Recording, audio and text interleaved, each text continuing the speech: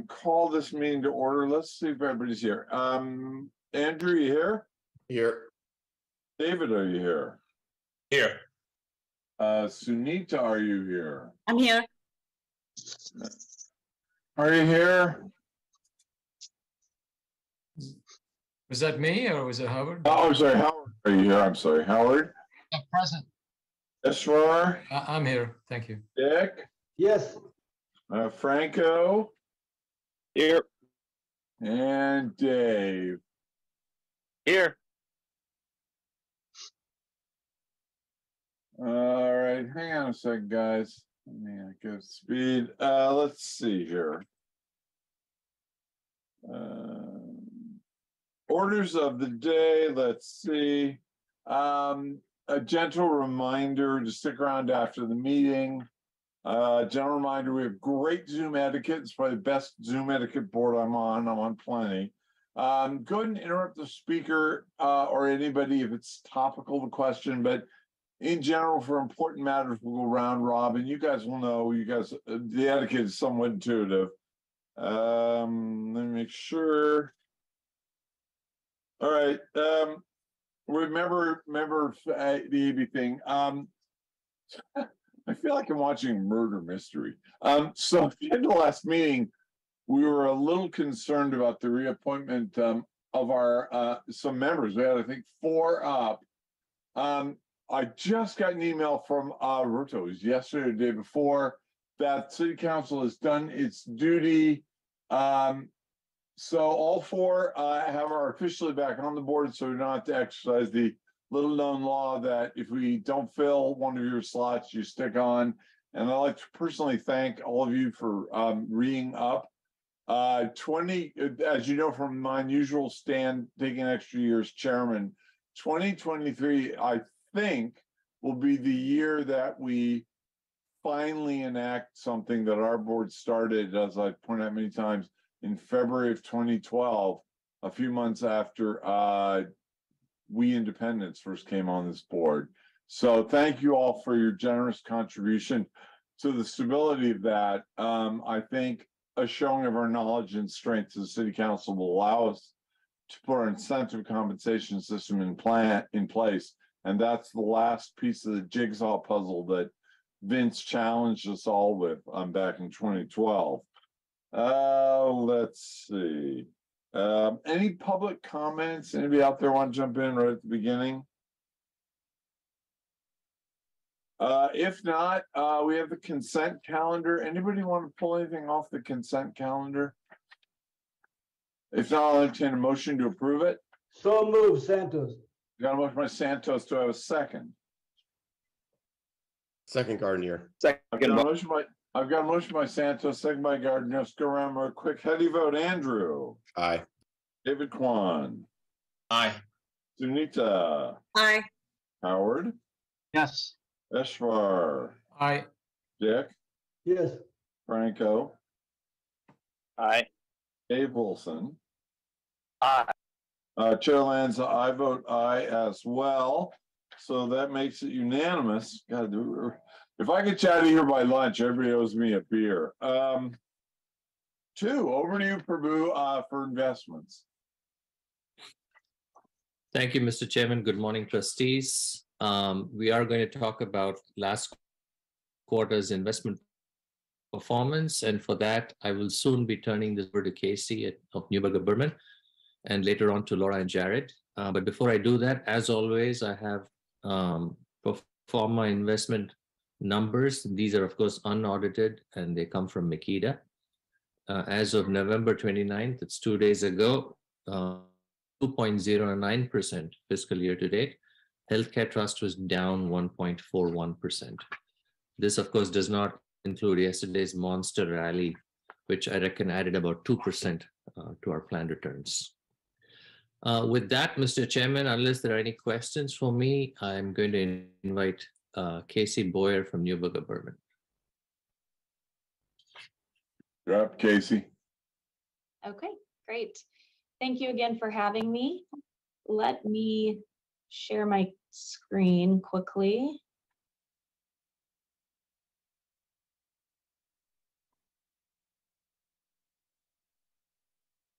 Okay, hopefully everyone can see that. Today, I will be going through the Q2 report for your program. I'm very happy to do this each quarter so we can kind of go through what changes are happening. Just overall in the market, Q2 valuations, private equity valuations did go down.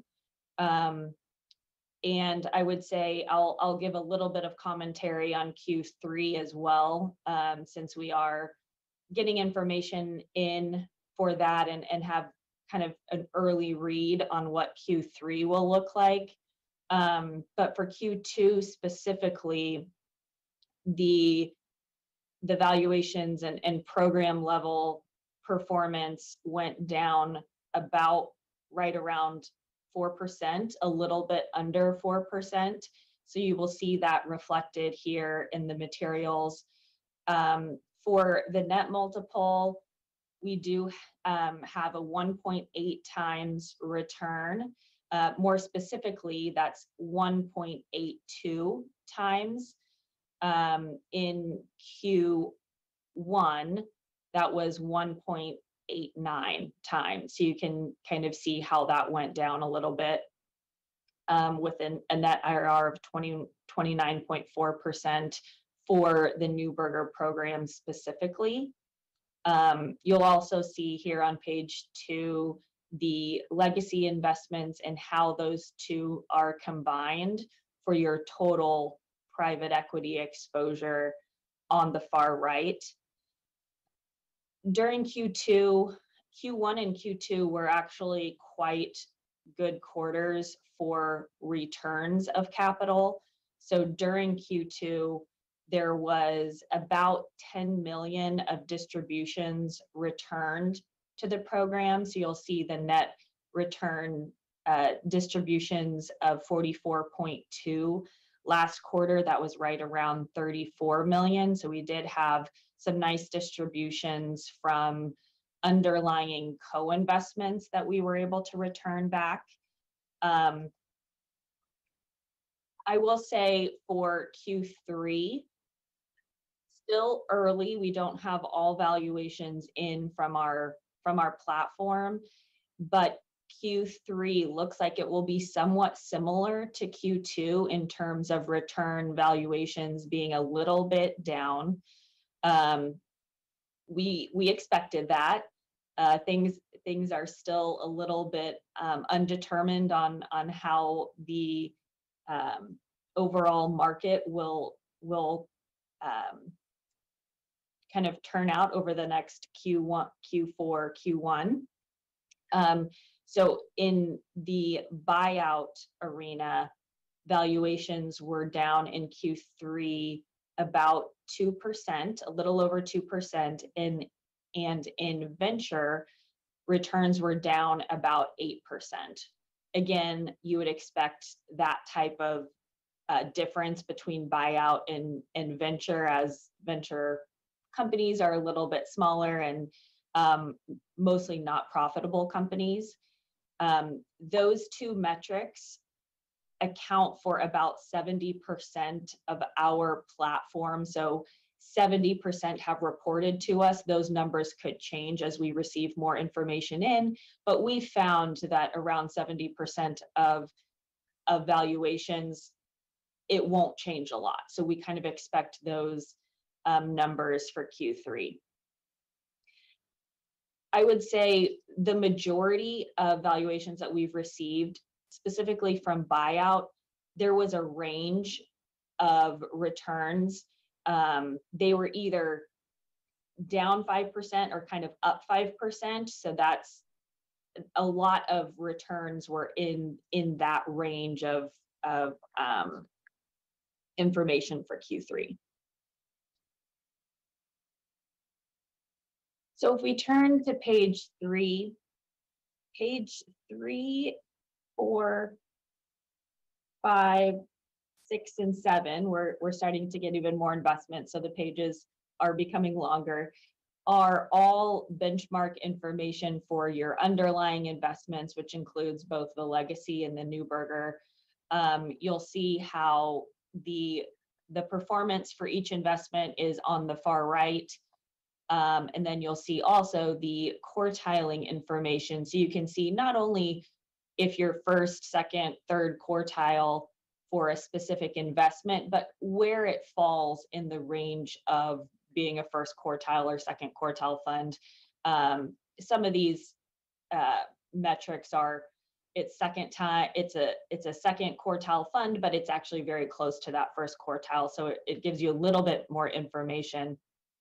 So pages 3, 4 are the legacy information. A lot of those fund investments are older, so some of the metrics don't move a lot. Moving on to pages 5, 6, and 7, you'll see Neuberger investments. Again, there's a lot of more recent vintages, so you do see a little bit more volatility, just in terms of they're still calling capital. A lot of them have a lot more investments to make and are still kind of putting those into companies as they find them over time. We don't quartile 2021 and 2022. That's a little bit too early. You'll see a lot of those investments haven't called hardly any capital, so it does not make a lot of sense to show that information just yet. These up and down arrows show what the difference was between last quarter.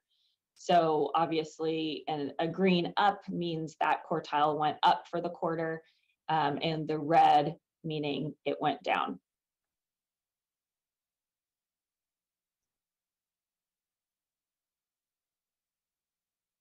Page 8 gives a little bit more information around the difference between committed capital, meaning the investments we've committed to, and the difference of which of those investments have actually called the capital and put the capital to work. So you'll notice specifically the differences between co-investments and primaries, co-investments being called directly and going into companies immediately, primaries investing capital over 2 to 3 years. You'll see this information by geography, as well as vintage year. So as you'll see kind of here, invested capital of both the Neuberger and Legacy program gives you a good idea and should provide some comfort on the level of diversification that your program has by vintage year. So starting in 2005 and now a consistent investment period starting in 2017 in each year since then.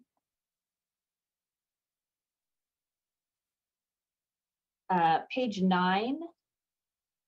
This is information on the Neuberger program specifically. So at the top, you'll see the returns by investment type, primaries, secondaries, and co-investments.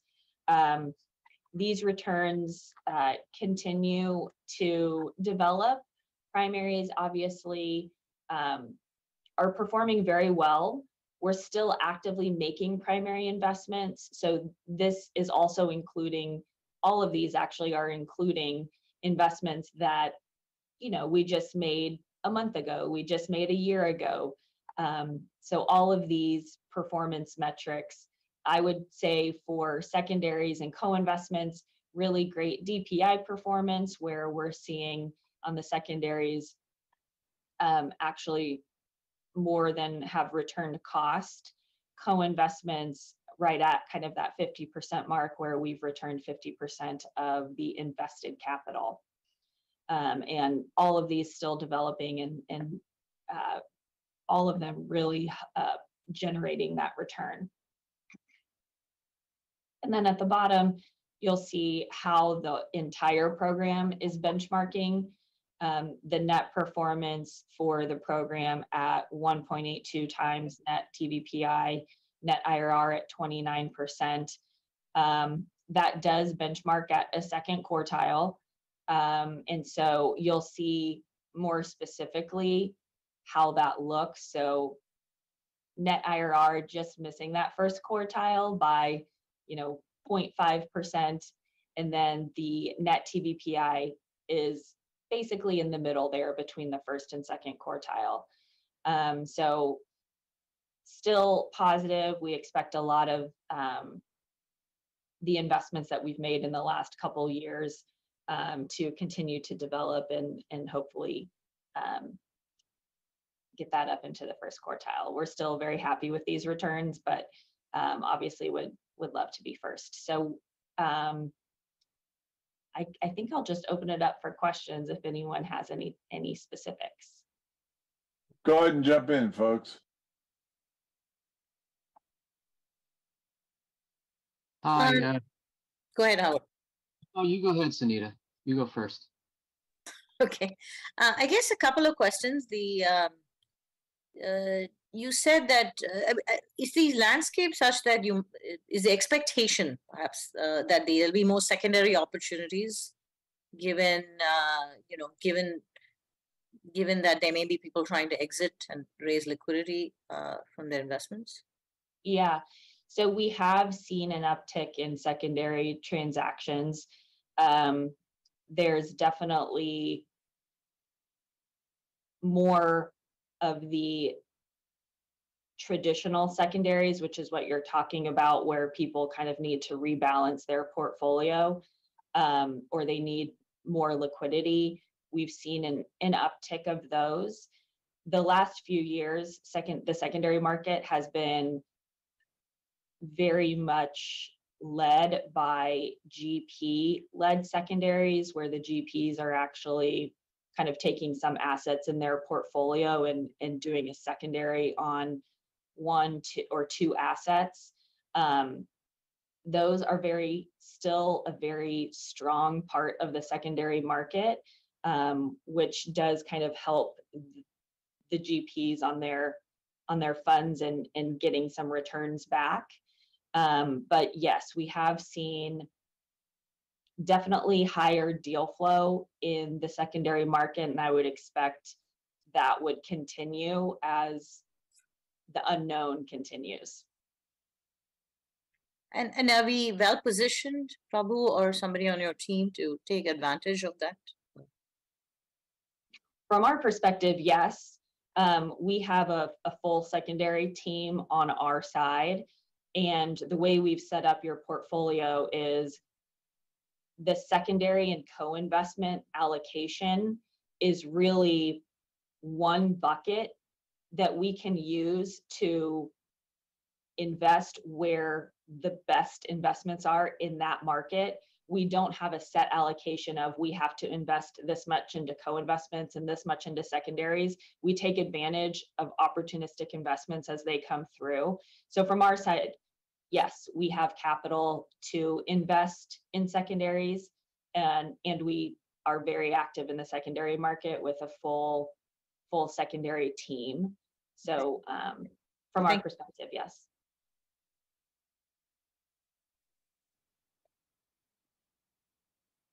Yeah, hi, Casey. This is Howard. Thank you for the presentation. Actually, just to follow Sunita's question, are the secondaries that your team does, are they mostly secondary interests or GP-led types of transactions, or are they directs? It's a lot of all of that.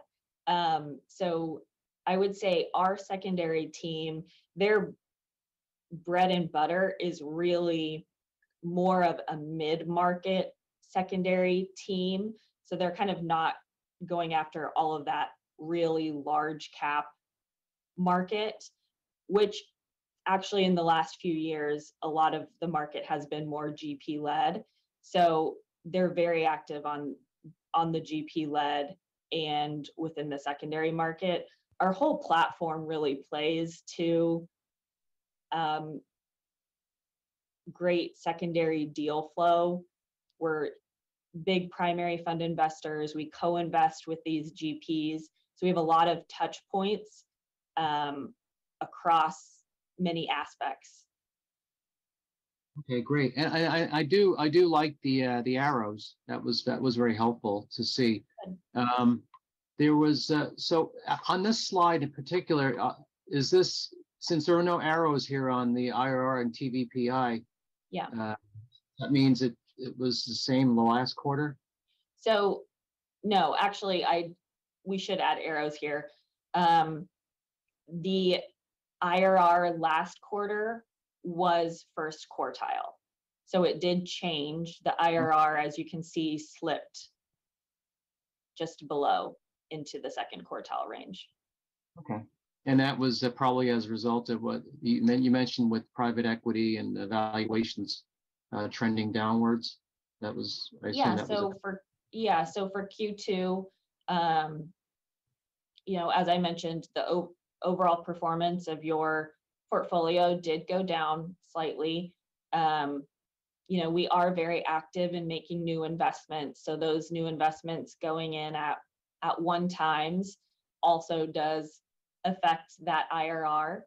And,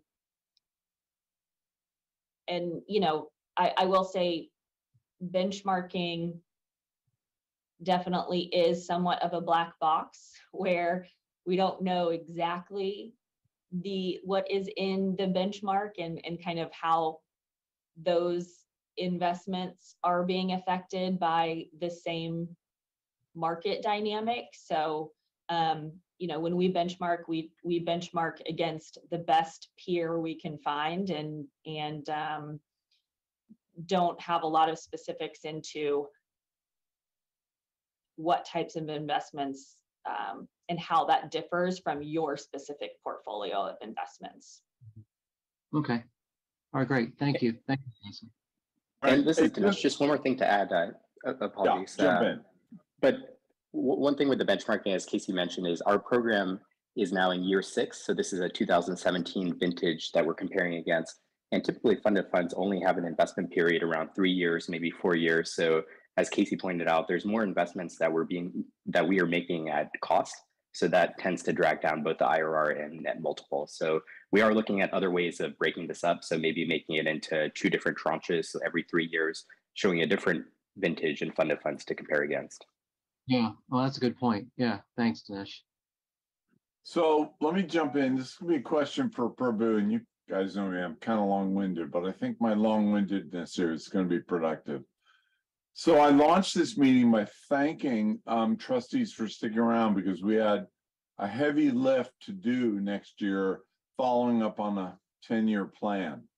So the essence of the plan that Vince put in place and that the Joint Personnel Committee is now working so hard on is this disconnect between the actuary saying you have to be more conservative than your peers, and we all know why. I'm not going to go into that, right?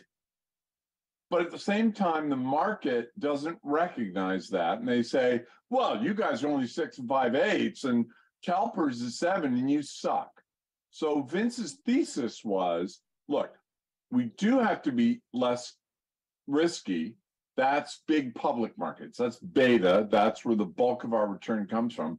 And we have to have a lower beta, right, than our peer pension funds. But as Vince pointed out, we can generate alpha to cover that gap. Prabhu would tell you right now, and I've seen the numbers, that we've been consistently generating profitable alpha since he came, enough to cover the gap. And so the thesis is, and we may not be able to do this, that we can maintain a core portfolio, lowering risk than our peers, a portfolio that's returning 6 5/8.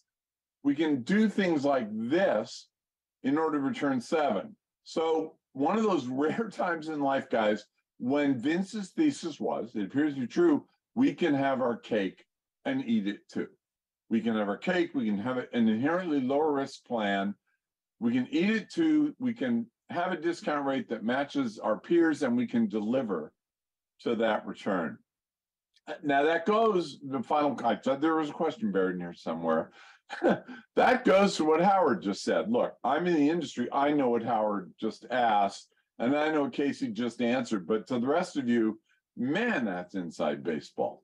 Well, that's where alpha gets generated. So the question to you, Prabhu, is of that 30, 40 basis points of consistently profitable alpha, and you can see it here. Look at this IRR. My God, we switched 6 to 5/8. Good Lord, we're doing double digits. We're starting with 2s and 3s. Prabhu, how much of that consistent profitable alpha is coming from this sort of category of investments? And feel free to opine for some time on that answer. Yeah, no, thank you, Drew. That's a great question. So by definition, the way we've calculated alpha so far has excluded private markets, right? And so we include private market returns in the aggregate return, but we neutralize it when it comes to alpha, simply because of what Casey just said and what Dinesh added. It's the benchmarking of private markets is very difficult, but it can be done. So I'm going to give you some numbers here, so just everyone knows. Just looking at the public markets, and Laura will share this later. You look at September 30th, right? Looking at the report that Makita presented, our alpha just from public markets has been 50 basis points. Over the last 3 years, 90 basis points. Over the last year, it's been 110 basis points. Year to date, it's been 40 basis points, and quarter to date, it's 40 basis points. And this is easily observable and capturable alpha that we have in the public markets. So this is as of one point in time. Of course, this is as of September 30th, 2022. These numbers will move around, but you can see the consistency here. But once we start taking into account private markets, and this is where, again, we will talk about this as we discuss Drew and Vince's plan the next few months. You will see we can clearly demonstrate the value added here. And the reason why we have done well relative to our peers, even though we take lower risk, is because of this alpha. So we do take lower risk than our peers, and Chiron has told us time and again that we should. But at the same time, you've seen our performance, and again, Laura will talk about our performance relative to our peers later. You'll see that we are consistently top quartile. And the reason is, the difference is this 30, 40, 50 basis points that we produce in alpha. And so again, and if you look at our Sharpe ratio and Sortino ratios, not to get too technical here, it always puts us in the top quartile or top decile for that reason. So this is kind of inside baseball, trustees, bear with me. It's more of a JPC type question. So is it your sense then, as we design this system, Prabhu, that we won't count alpha from these types of categories until the money's in the bank, so to speak?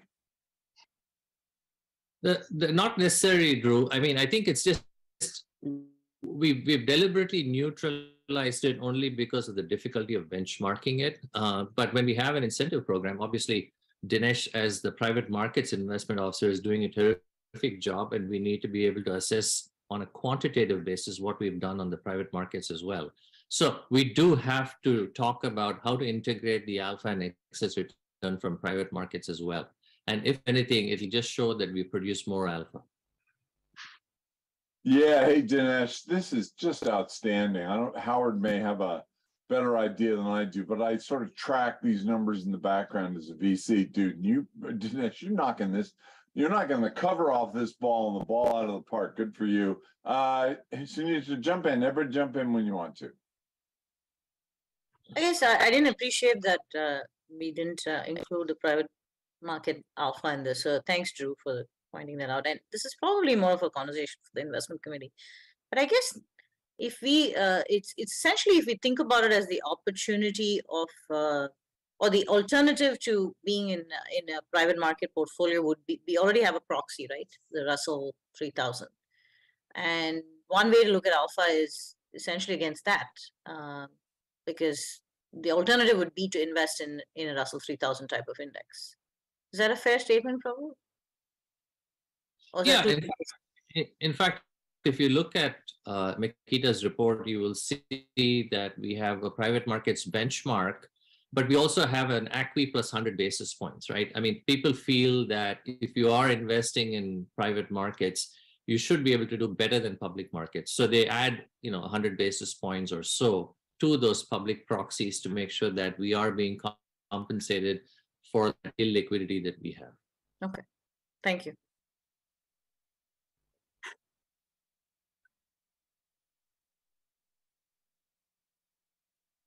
Good, Prabhu, you're still driving.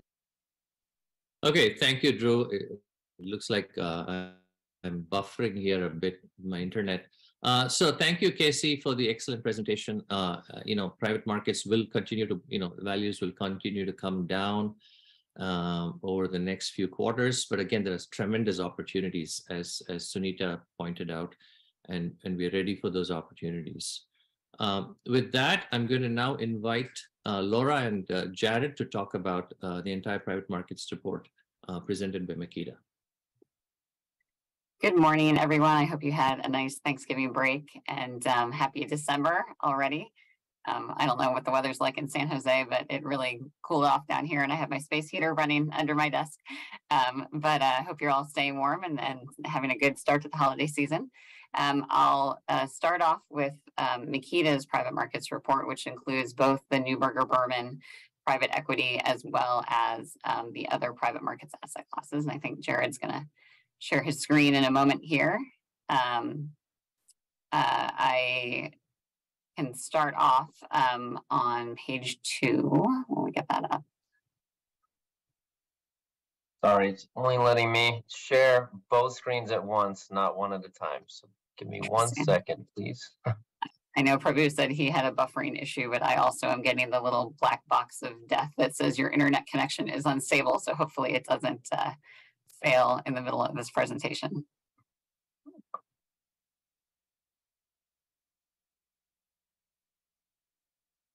Let's see here. I'll just start off as Jerry gets that up, and page 2 is where we'll start. But I'll mention that all private markets asset classes, both the Neuberger Berman private equity, the legacy private equity, and then the real assets, private debt, and real estate, all have IRRs that are above their public market equivalent. So if you recall, the way we calculate a public market equivalent is we take a public markets index and we use cash flows on the actual days that the private markets program pulled them and distributed them, since that's how the private markets funds work, and look at what your return would have been on the far right if you had invested these same funds in the public markets. And so you can see that private markets has provided a better IRR than that public market equivalent internal rate of return. And then if you look at the bottom and the total on the far right, the total internal rate of return of your private markets program since its inception back in 2005 has been 10.7%, so over 10%. So this now includes, 6 months of a bear market and some valuation write-downs, but you still see some big benefits relative to public markets for the private markets program. Laura, if I could just ask you a quick question there. So the Neuberger Fund, which has done extremely well, 29%, but the PME IRR is 2.2. That's because the public markets during this time has done extremely well, right? So the public market return would have been 2.2 because you do have the money that was called and the money that was distributed would not have done as well in the public markets during that time. So is that the return of the public market equivalent, or is it the comparison of Neuberger versus the public market equivalent? So the 2.2 is the return of the public market equivalent. Oh, I see. So that includes, recent losses in public markets. Okay, so that's a comparison. Okay, so it's 29% versus 2.2%. That's right. Very good. Okay, thank you. The first section that we have in here in terms of the individual asset classes is private debt. So you can see here that private debt stood at 3.9%, just right around its 4% target. As you know, in some prior years, private debt was considered differently in an opportunistic bucket. This program has been the weakest of the private markets programs, with an IRR still quite positive at 6.5%. And we can take a look at page 6 to look at the individual funds in this program. And you can see here that especially the funds that have been invested under the current staff, if we look about halfway down the page at 2017, 2018, 2019, and scroll your eyes over to the far right, you can see that the IRRs, these are versus peers and peer universes of funds here. So the IRRs of these funds have been quite strong relative to the peer IRRs. One notable exception is Eagle Point, which is towards the bottom. This is still a quite young fund, so hasn't been a full market cycle. However, there have been some write-downs given the fact that 75% of Eagle Point's investments are fixed rate loans, and given the rising interest rate environment, that hasn't been positive for fixed rate debt at this point. The next program in here is the Real Assets program, starting on page 9. So this is a very young program. Right now, it has a allocation of about 1.8% relative to a 4% policy target. But if you take a look at the green line on this chart here, your staff has been diligent in continuing to invest over time to build this program up with vintage year diversification in mind. It's been a great program, especially given the situation with energy prices that we've had recently. You can see the IRR at the bottom of almost 15% for this program. If we skip ahead to page 9, you can see the individual, on 12 here, you can see the individual investments. And this, as I mentioned, is a young program. You have a lot of not meaningful in the, that's what the NM is on the far right. You look at some of these investments like Kimmeridge Energy, just again, given oil prices in the energy environment, an IRR of 42.7 relative to 13% for the peer group. So a strong program thus far, despite its relative youth. There was one new investment in this program during this second quarter of 2022. It was the Aether Seed Partners Fund. The next program, real estate, if we take a look at page 14, you can see that real estate's at 4.5% relative to its 4% policy target. Often we do want to overshoot just a little bit given the sort of the type of program this is, where it distributes capital regularly. You can see also a very, very strong IRR here of 14.4% on the bottom. On page 15, the next page, you can see that there were 2 new investments during the quarter that we're looking at, both North American funds with investments or commitments around 20 million, Pradium and AIG GRE. If we look at, skipping ahead to 17, you can take a look at the individual investments. Same story here relative to the other programs. Some of the recent funds, quite strong returns. If you look about the middle of the way down, we look at GEM and DRA, Rockpoint, both DRA funds here. DRA is a fund complex that Makita has been recommending for a very long time, and we're glad that these funds are in the program here now. One notable exception, again, a very young fund, is Episo 5. This is a European fund. So it is subject to the impact of exchange rates. And so Episo would have had a 12% IRR since inception if we were looking at it in euros. But given the strength of the US dollar, you see a weaker return there. It does still provide some currency diversification if we do see a different situation for the US dollar in the future. The last program I'll mention is Venture Capital, which is also a quite young program starting here on page 20. So the current allocation is under 1% relative to a 4% policy target. But you can see here with the green line that staff and your board, in terms of its approvals, has been diligent in allocating capital. But we have a not meaningful IRR thus far, given that it's such a new program.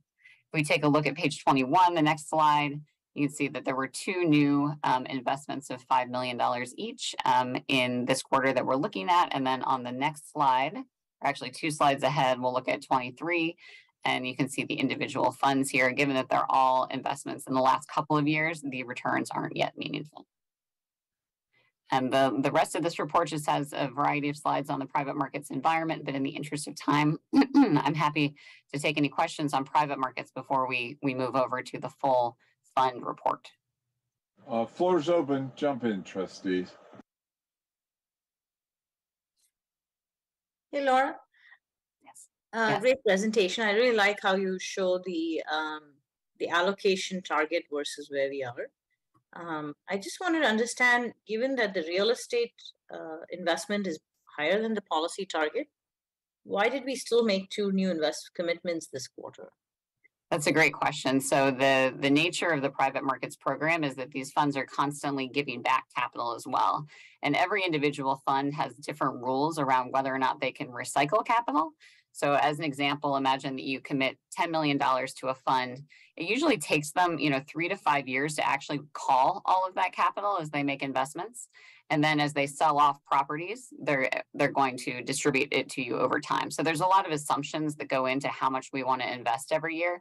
But every year we and your staff bring pacing plans to the board to approve how much will be allocated each year. And those depend on a lot of assumptions around how much capital each underlying fund is going to call and going to distribute. And so it's not sort of a perfect formula. And in an environment that we've seen recently, you might see, for example, a real estate fund that was going to sell an office building, maybe decide to hold on to that office building a bit longer, given that we still have some sort of pandemic related, will people come back to the office sort of situations and things like that. So it's difficult to predict exactly when the underlying funds are going to give you back your capital. So typically, having a slight over allocation is common because we might have had some assumptions that they would have given back more, but we do think it's really important to continue to commit every year, even if you're slightly over target, so that you maintain that vintage year diversification. And, investments made in 2022 might turn out to be a great vintage year, might not turn out to be a great vintage year, but if we skip vintage years, like you see here in 2016 and 2018, that can be pretty negative for returns if those turn out to be good years. So we try to spread things out evenly, and you can see that happening for the past several years. Okay, but is it with 10%? Is that my recollection within which you can stay over the target? So the target ranges are around the asset class as a whole for private markets. I'd have to go take a look at the public markets report to see what the range is, but the amount that's invested is coming from that approved pacing study that will renew in the new year to look at whether or not we should commit more or less. And then, as you know, when we do the broad asset allocation study, sometimes we change targets. So for example, I think private debt used to have a higher target than it does now. So we're sort of working our way down, trying to maintain vintage years of diversification by continuing to invest, but maybe doing smaller commitment amounts than we have in the past. Okay. I mean, I guess it seems, even if we stay within it seems a little illogical to say we will invest in every vintage year when we are at the cap, because a fund may not return its capital, right? Particularly in a real estate market that's massively correcting right now. So yeah, if your entire fund was private markets, that'd be something we'd want to be extra careful about. But given that private markets are a portion of an overall fund where you have a lot of liquidity, we don't think it's a major risk to have slight over allocations and under allocations to private markets asset classes as you get up to those targets that you're targeting. Interestingly, Sunita, that debate has been a big one for the last 20 years in the university endowment fund investments in VCs. And I think what Laura said I probably hadn't even been resolved yet, but I think the general swing of that sentiment was, shoot, you got to keep going with every vintage year because there really is no way to tell until, as I said before, the money's in the bank. So I think that's the right strategy, Laura. And if it exceeds the policy benchmark, I think let's just shine a light on it and make sure we're willing to exceed that limit if it should ever happen. Thanks, Laura. This floor is still open. You're driving, Prabhu and Laura. Okay. Thank you, Drew. Thank you, Laura. I just to Drew's point, and that is a real issue for a lot of endowments, especially in VC space, just given how well the asset class has performed. And in some endowments, I've noticed that they're overweight VC by as much as 15 or 20%, just given great performance. But to Sunita's question, yeah, we do look at the broad asset classes rather than the sub asset categories for the 10%. And if we are consistently overweight an asset class, I mean, there's two ways of looking at it. One is to say maybe we should be allocating less, though I would like to stick to vintage year diversification. And the other is to simply say, maybe we should actually move up the allocation to that particular asset class. And those are discussions we can have again at the beginning of next year when we revisit our SAA policy. With that, Laura, I'll turn this back to you for 2D and 2E. All right, Jared is going to start us off with the public markets report for the pension. Thanks, Laura. Good morning, everybody. So we'll cover a little bit of a macro overview as of 9:30 before we get into the pension plan itself. So just to start off here on page 5, you can see two very different outcomes here between last year and this year. 2021 was great for most asset classes, and 2022 has been the opposite. 2022, unfortunately, marks the worst start to a year ever for the bond market, given the rate rises that we've seen. So if you remember at the beginning of the year, the most popular view was that inflation was transitory. There might be a couple Fed rate hikes this year, and clearly neither of those were accurate assumptions. So we basically had several macro factors that have been impacting markets this year. Inflation, most importantly, and with that rising interest rates, but also concerns of future growth of raising rates too much. The war in Ukraine, China lockdowns from COVID. So there's been several factors happening that have resulted in markets performing the way they have. If I jump to page 6, just cover a couple of points here on regional asset classes. So in the U.S. space, for the quarter, you'll see that large caps underperform small caps. So if you look at the Russell 1000 falling 4.6 versus the Russell 2000 falling 2.2. A lot of that from the larger tech names dragging down the large cap space. On page 7, I think the foreign equity returns here have a couple of interesting things to see. You see China here at the bottom, year to date, falling more than 30%, with multiple issues that we've just discussed before happening there. Since the end of September 30th, so the past couple months, China is up about 8%, but that trails most of the rest of the world as well, which has bounced back even more. And I think the most interesting thing on this page is just to look at what the US dollar strength, what that impact has had as a US investor. So if you look at the third line, year to date, the IFA in local currency has fallen 14.5%, but when you translate that to dollars, it's almost twice as bad.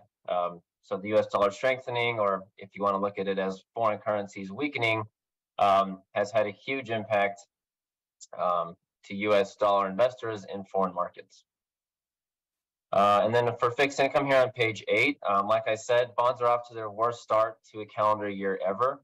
I think there's been some 9-month windows that were, just as bad, maybe worse, but for the first 9 months to a year, this is the worst start that the Barclays aggregate has seen.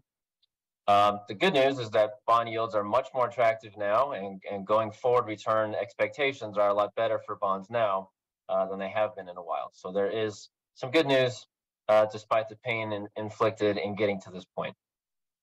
I'll move to page 11 just to kind of keep the theme on bonds and look at the yield curve here. So you see that the green line, which is at the end of the year, the yield curve was upward sloping, but obviously pretty low all the way across the board. And you fast forward 9 months to the pink line here at the top, you can see that rates are much higher across the board, but that the slope of that curve is gone, and there's actually 2-year rates were higher than 10-year rates. So the yield curve inverted, which is often tied to preceding recessions. It's not a perfect relationship, so we can't say for sure that that will happen again.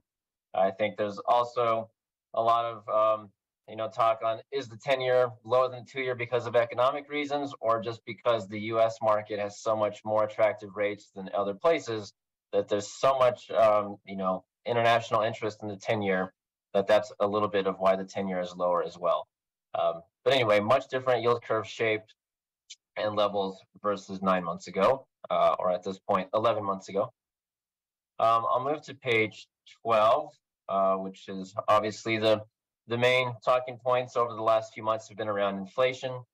So you see here the highest inflation since the 80s, which has hopefully peaked. The Fed doesn't look at CPI exactly, but in general, as you know, the Fed is raising rates to target, this trend line that has seen inflation spike up so much. I think one challenge, this is especially true in Europe, is that rate hikes don't solve supply issues. They don't change the war in Ukraine. They don't change lockdowns in China. So Fed rate hikes have some influence on inflation, but there's other factors that are affecting inflation that rate hikes are not going to impact. I'll just a couple more slides from the economic section on page 14.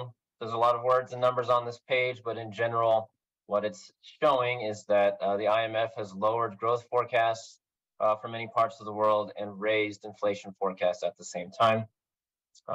Probably not surprising to hear either of those two things. And then I'll finish formal comments here on page 19, just to look at the unemployment picture. So employment data is pretty good. And there's low levels of employment. We're pretty much back at pre-pandemic levels.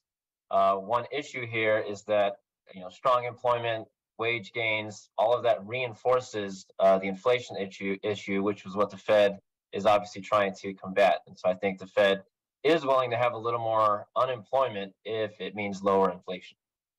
So ultimately, there's a few kind of macro factors that I mentioned that likely lead to maybe some continued high volatility. But I'll stop there and see if Laura wants to add anything, or Prabhu, or see if anybody has any questions on the economic piece.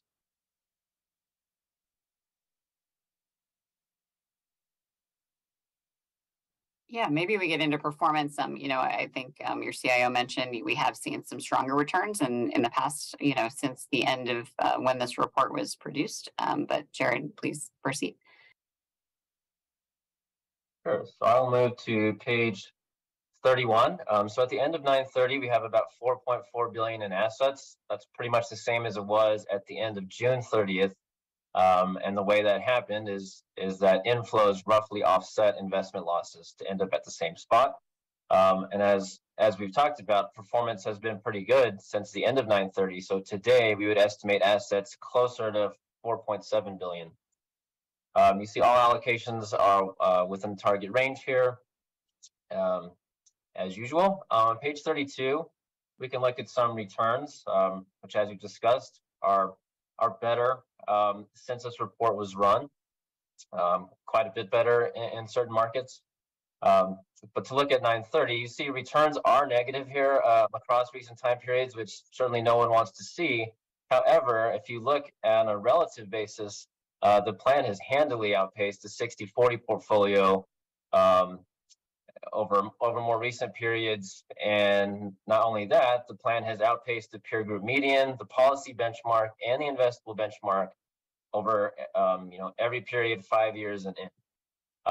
So I think, given the market backdrop, staff has done a very impressive job in this very difficult environment to generate relative returns and outperform everything we're looking at here over multiple periods. And this is also where I'm not sure, probably, if you want to make any additional comments on your alpha. I think you're probably referencing this page earlier, so I wasn't sure if you want to add anything while I'm here. No, thanks, Jared. This is the page I was referring to earlier to Drew's question, and you can see across all time periods here, you can look at the fund's return versus the investable benchmark portfolio, which is the right proxy benchmark for us. And you can see that and these numbers are net of fees, and we have outperformed across every time period. Again, this is as of one particular day, 9/30, and this may change on 12/31 or any subsequent quarter. But in general, you can see over longer periods that the plan has done better than the underlying benchmark. Hey, Prabhu, just to refresh my memory, what is an investable benchmark? The investable actually takes into account the private market spacing plan. So the policy benchmark will include the entire private markets benchmark, as opposed to the investable, which takes into account that we're not fully invested in private markets. Ah, okay. Yeah, very impressive. Very nice chart, table. Thank you. Okay, from here I'll jump to page 37 just to highlight a couple of sections within the portfolio. Here at the top, you see Artisan Global Opportunities, which is one of the larger weighted individual investments. So despite the negative return, you can see for the quarter a top decile finish, beating the benchmark by more than 200 basis points. And the strategy has done pretty well since inception. If you look at the far right, almost top decile since it was added to the plan. Another section I'll highlight that we typically don't, but is especially impressive returns here, is just the low beta section in general. And if you look at the bottom of the table, the relative value hedge funds generating significant positive returns despite a negative environment for the benchmark. So some nice help from that section of the portfolio as well. And then the last page I'll cover as prepared comments is just to highlight page 61. Probably mentioned this a while ago, just talking about Sharpe ratio and Sortino ratio. But it's very impressive here. This is for the 3-year period looking at peers, defined benefit plans over $1 billion in assets. If you look at the first column, that's return. You see a near top quartile finish here. Standard deviation also has a best quartile finish there. And that's resulted in top quartile Sharpe ratio, which is risk-adjusted return looking at all risk, and Sortino ratio, a top quintile finish here. And this is looking at risk-adjusted returns specific to downside returns. So anyway, this highlights the very impressive pure relative and very nice risk-adjusted returns that the plan has had for the 3-year period, but this is also true for some other periods. So with that, I'll stop and see if anybody has any questions on the plan's performance. Thanks, Jay. Jump in, trustees. Floor's open. Jared, I have a question. The last page that you just went over, is that for the entire plan or just the public portion of the plan? This is the entire plan. Okay, thank you. Sure.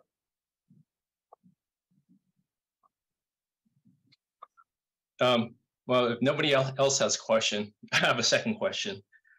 I just want to maybe between you and Laura, get your thoughts on the tips component of the portfolio. I know it's kind of a small allocation, but I kind of want to get a sense of the purpose and the performance that you've seen recently. Sure. So generally, given that we try to develop long-term portfolios to respond to a variety of different market environments, having a tips allocation is usually part of our strategic recommendations for most of our clients, given that we can see environments where fixed rate investment grade bonds like we've seen recently, which of course we didn't anticipate the worst start ever to a year, but we like to have some diversification into tips. And so one thing that's been great in your plan is that you have short-term tips. A lot of investors have market duration tips, which actually have a duration that's a little bit longer than investment grade bonds. And so even though tips are indexed to inflation, you've seen some really more negative returns for broad tips allocations. You had shifted to short-term tips in your plan. And so you can see that the short-term tips, we shifted that money from investment grade bonds. So investment grade bonds being down 14.3% for the year to date period, and tips only being down 3.9%. Has been, a positive sort of relative driver of performance and protector of some of the assets relative to just broad investment grade bonds. Yeah, the reason why I was asking was I was thinking that tips was more for inflation protection, and it doesn't seem like, in the worst inflation environment we've seen in a while, that component came through. I think if the short duration, what we're seeking, I'm just questioning whether we shouldn't put in short duration bonds. Yeah, short duration bonds were also negative. I would have to look up the exact negative return.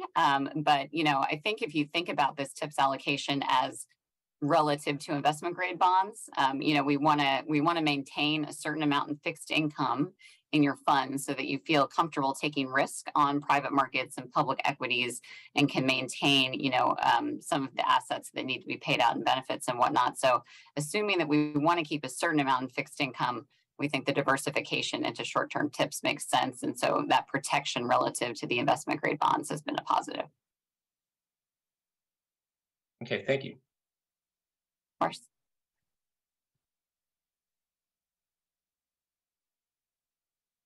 You're still driving, Prabhu.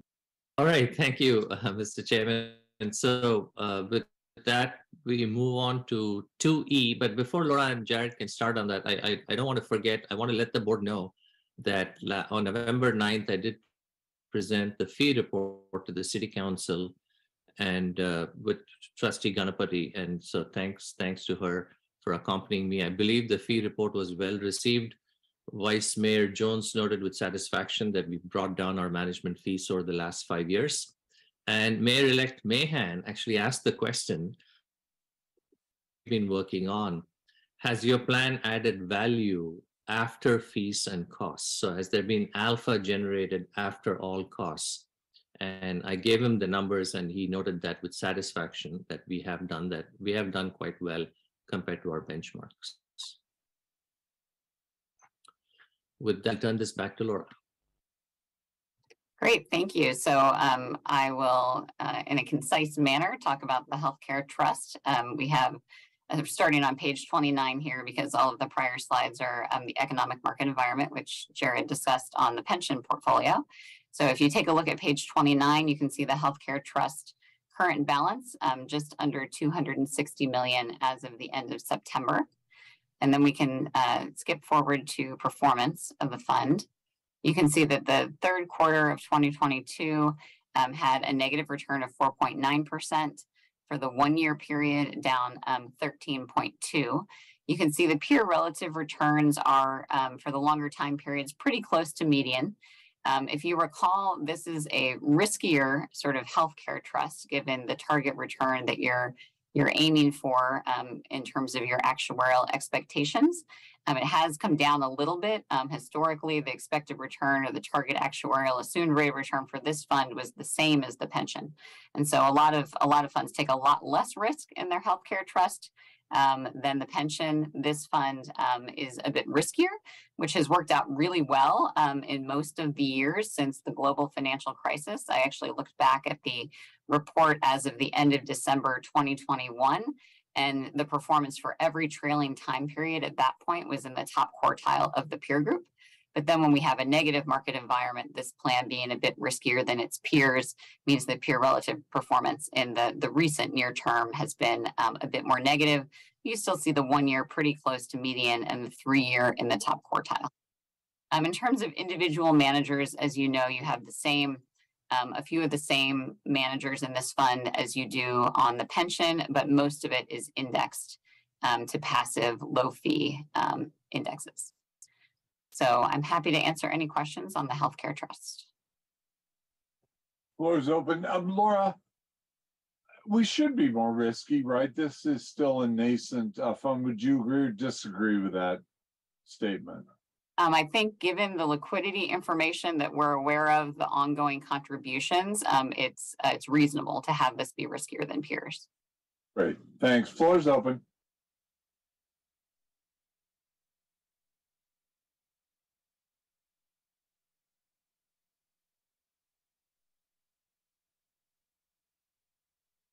All right, Prabhu, do you want to wrap us up?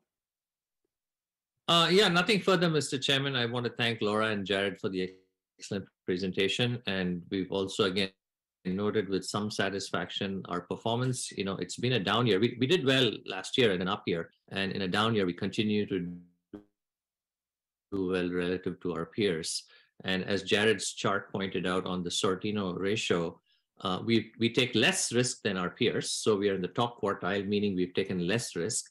And our performance has also been in the top quartile, meaning we've actually on an absolute basis also done better than our peers. The combination of that puts us again in the top quartile of our peers on a risk adjusted basis, which is what we've been aiming for a few years now.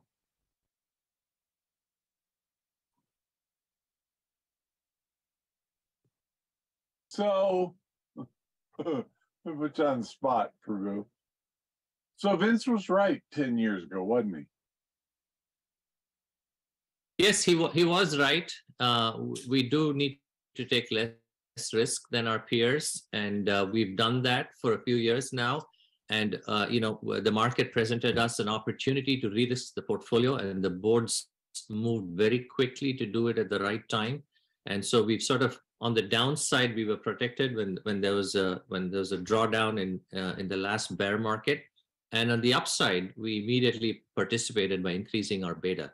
So while we are not really market timers, I like to think of our moves as more strategic, and we've sort of kept on to that higher risk level now, though it's lesser than our peers.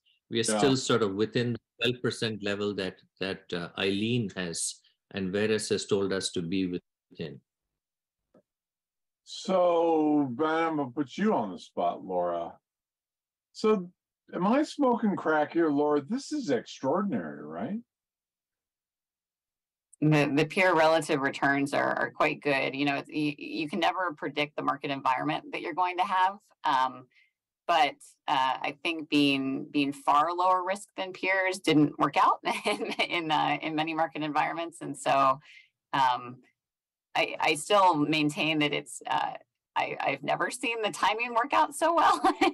You know, in my 20 years in the industry and Makita's, you know, much longer history, the fact that you all re-risked when you did at the start of the pandemic and actually were willing to take that leap. You know, we have a lot of folks that de-risk over a long period of time and they say they're going to get more risky when the time is right, and then it never happens. So the fact that you all did that is really remarkable. Well, you know, Laura, my favorite quote of all time is from baseball manager Branch Rickey, and you'll know the quote. And it's embedded in a much longer quote that explains it. But he said, "Luck is the residue of design," which is what you're saying. Look, we got lucky, but we set ourselves up to get. Fortune favors the prepared mind. Great. Any other questions? I'll notice we're not carrying over any old business, so section 3 is empty. Over to you, Roberto. Thank you, Mr. Chair, and good morning to everyone. I hope you all had a chance to had a wonderful Thanksgiving holiday. So welcome back to your last board meeting of the calendar year. So let me start by congratulating, as Chair Lanza indicated earlier this morning, the 4 trustees that sought reappointment at the board and were reappointed by the City Council in November. So I want to welcome Dick, Sunita, and Eswar and Howard back for another 4-year term. Your hard work and dedication to the plan and the plan members is greatly appreciated. So we welcome you back and look forward to working with you for the next 4 years. So thank you very much and congratulations. I also wanted to let you know, we have been over time discussing the possibility that at some point we are going to go back to in-person meetings. Remains to be seen when would that take place, whether it's going to be February, March, possibly even as far as April. Assuming no significant changes in the COVID-19 pandemic, I foresee something happening sometime in the first quarter 2023, or as indicated as early as April 2023.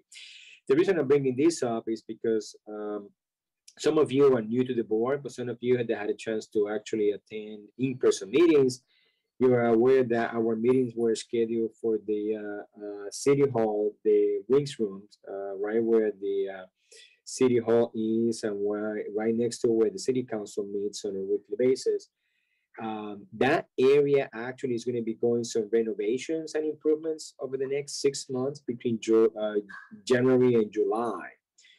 I'm only saying this because we are going to be working with the city to find out when we are scheduled to go back to in-person meetings, where we will have those meetings. Right now, my educated guess is that it will be either at the actual city council chambers or our 5th floor location in our building on the 1st Street, or a combination of. So we will keep you posted, but I just wanted to let you know that that's the case. We are not able to meet back at the Wings Rooms until the second half of 2023. So with that, I just wanted to let you know that staff is also working on the recruitment for a position that was vacated by Marty Sarate of the administrative group with her retirement. So we are working with HR to kick off the process for recruiting for that position. We will keep it posted, and keeping it with staff. I also wanted to let you know that Marivic Garcia was recently selected and promoted to the senior supervisor position. She started working with our office in 2014 and has worked in accounting, investments, and now in the benefits area. So she will be our new senior supervisor for the benefits area. So congratulations to Maribek, and good luck to you. We'll look forward to working with you and the rest of the staff. Also, just yesterday, the retiree open enrollment was completed. That's the time of the month of November where retirees get the chance to either stay with the health care provider that they have or make whatever changes are necessary. I don't have all the data at this point of what took place. I know we were quite busy the first 2 weeks of the month. So at the next meeting, I will provide you with any kind of data related to open enrollment. But as far as I'm concerned, it went through it without a hiccup, especially in light of the fact that this was the first year of the last 3 that we actually had an in-person open enrollment. We actually met at with members. Barbara, if you remind me, I think is where the federated retiree group usually have their meetings. Do you remember the location, Barbara? Leninger Center? Yes, thank you. Thank you very much. Is there anything else you want to mention about the open enrollment month? No, I don't think so. Okay. So lastly, I wanted to comment on a couple of more things. One was we actually have a quarterly staff meeting. We've been having them for almost 10 years. And so we had one last month where we keep the staff up to date on the latest, not only at the board level, but at the city council, and provide some training and information to the staff. And lastly, I just kind of want to give you a sense of the upcoming Christmas holiday and let you know that the offices of retirement services will be closed from December 23rd through December 26th, and again from December 30th to January 2nd. We will have a very small staff at the office the week of the 27th to the 29th of December because of the closure. So we'll have some staff at the office, but it will not be the usual number of staff. That will be obviously to provide customer service. We still do have sometimes customers come by the office, although obviously not as much as they used to before the pandemic. Mr. Chair, that concludes my update. I'm happy to answer any questions about my comments or any other questions that are out there, either by you board members or the public. Thank you. Great. Floor's open. Anybody got anything for Roberto? If not, hey, Pam, good to see you. Happy holidays. Over to you. Happy holidays to everyone. It's a good time of the year, don't you think? I'm a couple of things. First, I want to thank all of you as trustees for taking your responsibility to protect and preserve the retirement funds of our current retirees and our future retirees. Your fiduciary responsibility is immense. And as someone who also manages some trustee funds, I understand how important that fiduciary relationship is. So I just want to acknowledge the work that you do. And it's clear by the questions that you asked around the investments and the returns that you are all very knowledgeable and concerned about where the assets are going and protected and invested. And I just wanted to acknowledge that and thank you for that.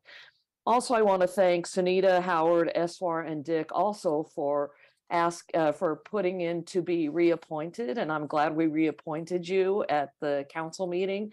I know a couple members of the public had some critical things, but don't worry about them. They're just people who come to our committee meetings every day, and they say the same things. I'm used to it as a council member, but as trustees, you're probably not used to hearing that kind of language, but I have complete trust and confidence in all of you. And I really am grateful for you being there and watching over these funds. So we've got a lot going on. We have a new mayor, as you know, and we have a fairly new council. In January, the new mayor takes over, and we have only 4 veteran council members returning, I among them. The rest are new council members with 2 vacancies. On Monday, we have a special meeting to discuss how we will replace or how we will fill the vacancy, be it a special election or be it an interim appointment followed by a special election or an appointment. It's the appointment would be to fill out the term, which is just a 2-year term remaining, and then anyone appointed could run again or could run.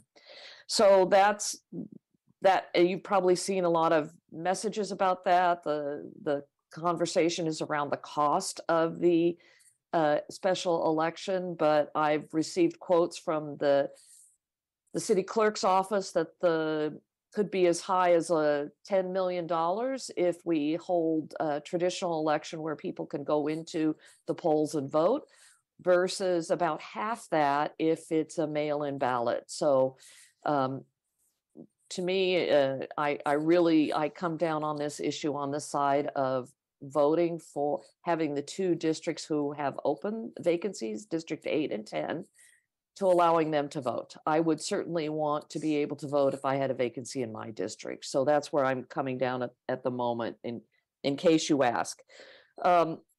With the new council meeting at council and with the new mayor, there may be new committee assignments. So this may be my last meeting here. I don't know. I don't know what I will get and what the new mayor will ask me to do.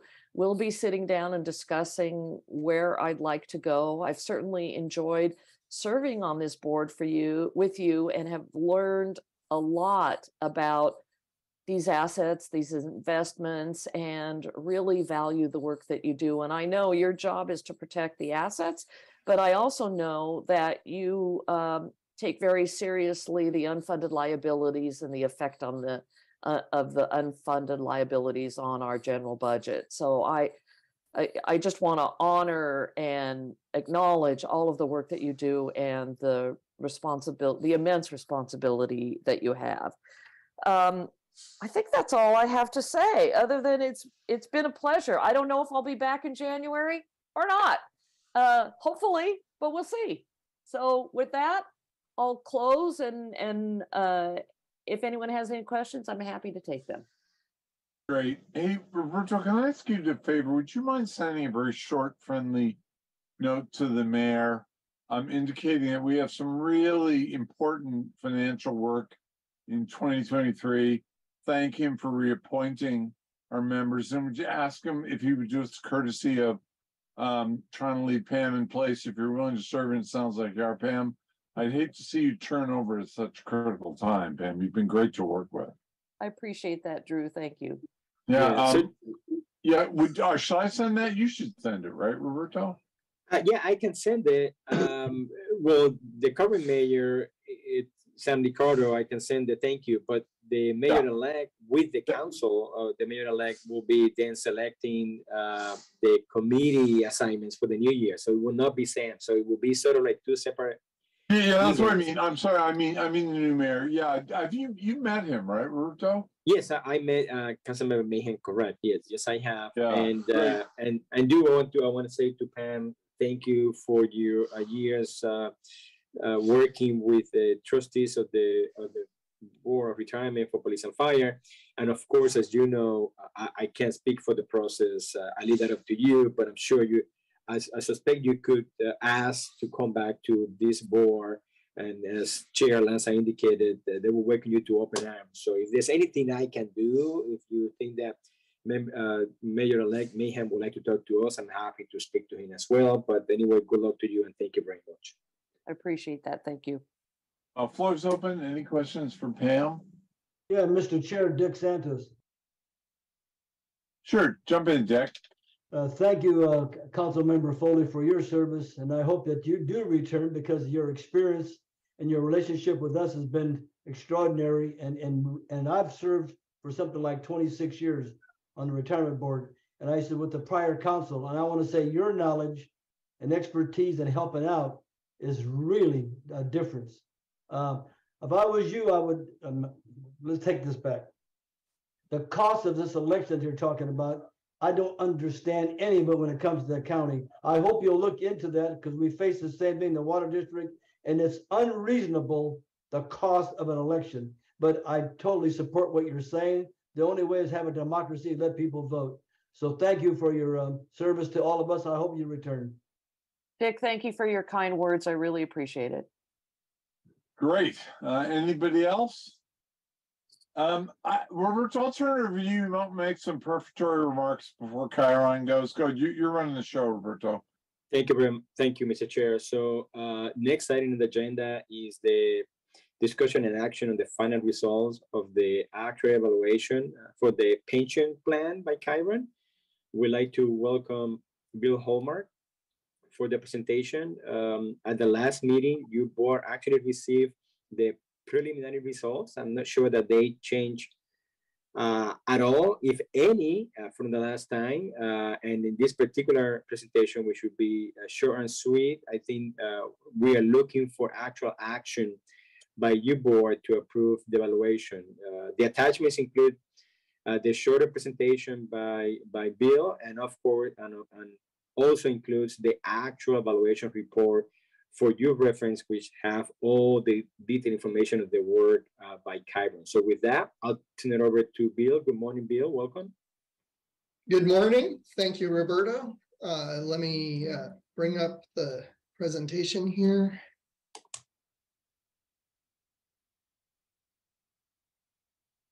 Okay. And I have Ann Harper with me to help present these results. And get going here. Just wanted to put this in context. Roberto already explained that last month we presented the draft pension valuation results. These are the final results.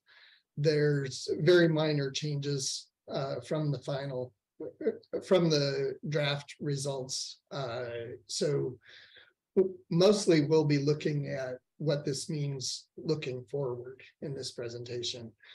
We also, in the next agenda item, have the draft OPEB valuation results. Because we've got the final pension done this month, we will not be at the January board meeting, but we'll be back at the February board meeting to present the final OPEB valuation. So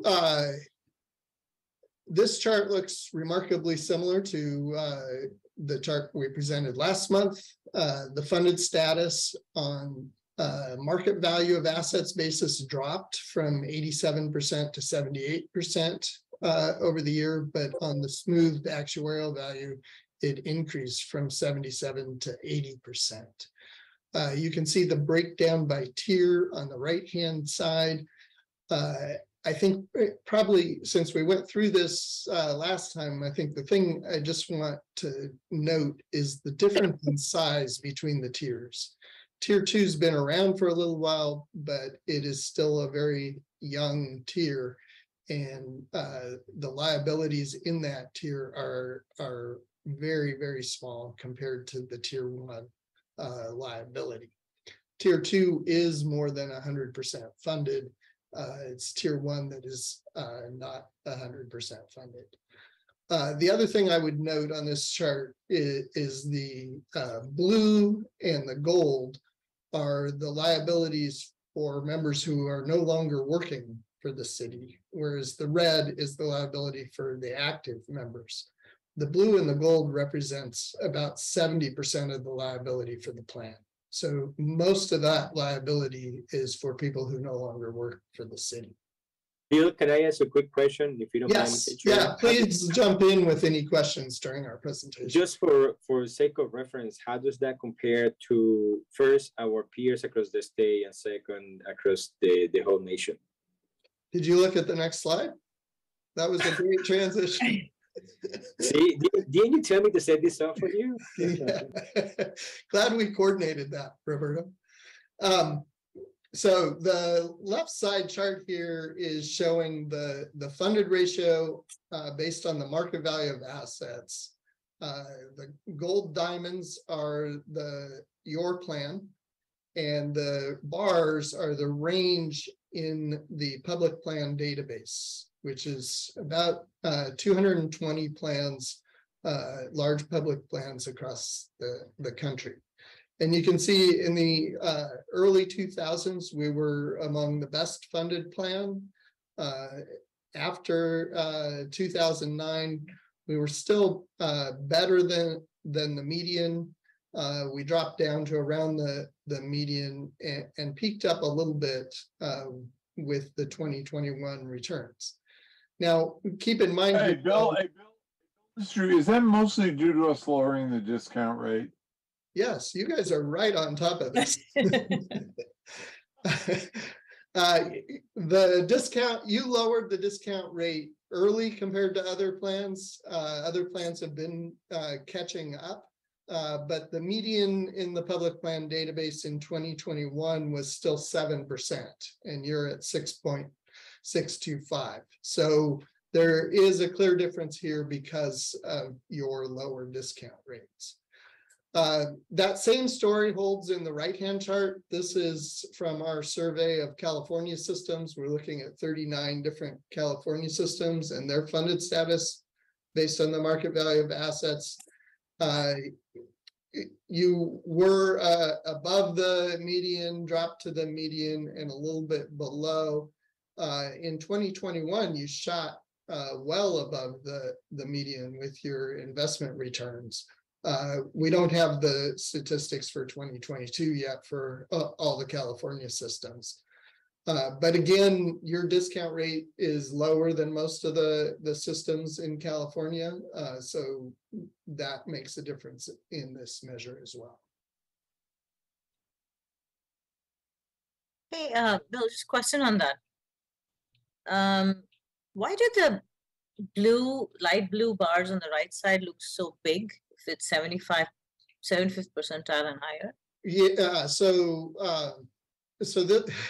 on the California chart, I should have pointed this out. We go all the way up to the maximum funded ratio. So the city of Fresno plans have been very well funded and an outlier. And so the top of the light blue bars are the city of Fresno plans.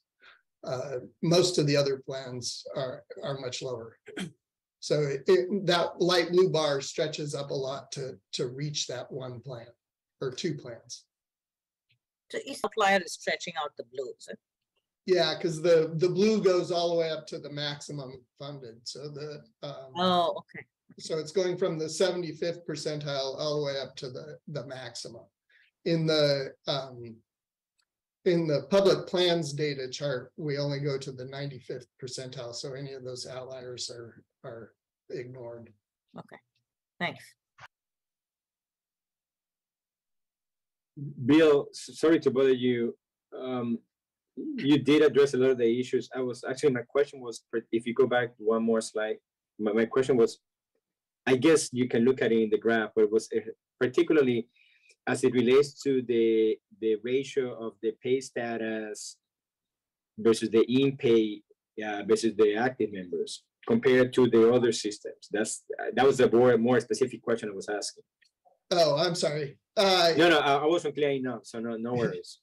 So I don't have that specifically, so I'm just relying on my experience. I'd say most of the other plans I see, it's about 60 to 65% for the in-pay. and your plan is around 70. So it's a more mature plan than what we're typically seeing. Thank you.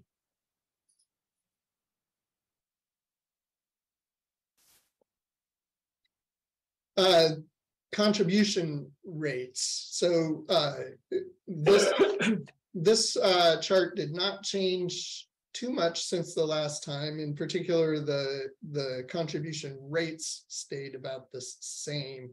The dollar amount contribution for the city actually went down by about $1 million due to the adoption of 2.5% inflation and amortization payment growth. So we increased the amortization payment growth from 2.25 to 2.5, which reduced the current amortization payment for the city slightly, increasing it later on.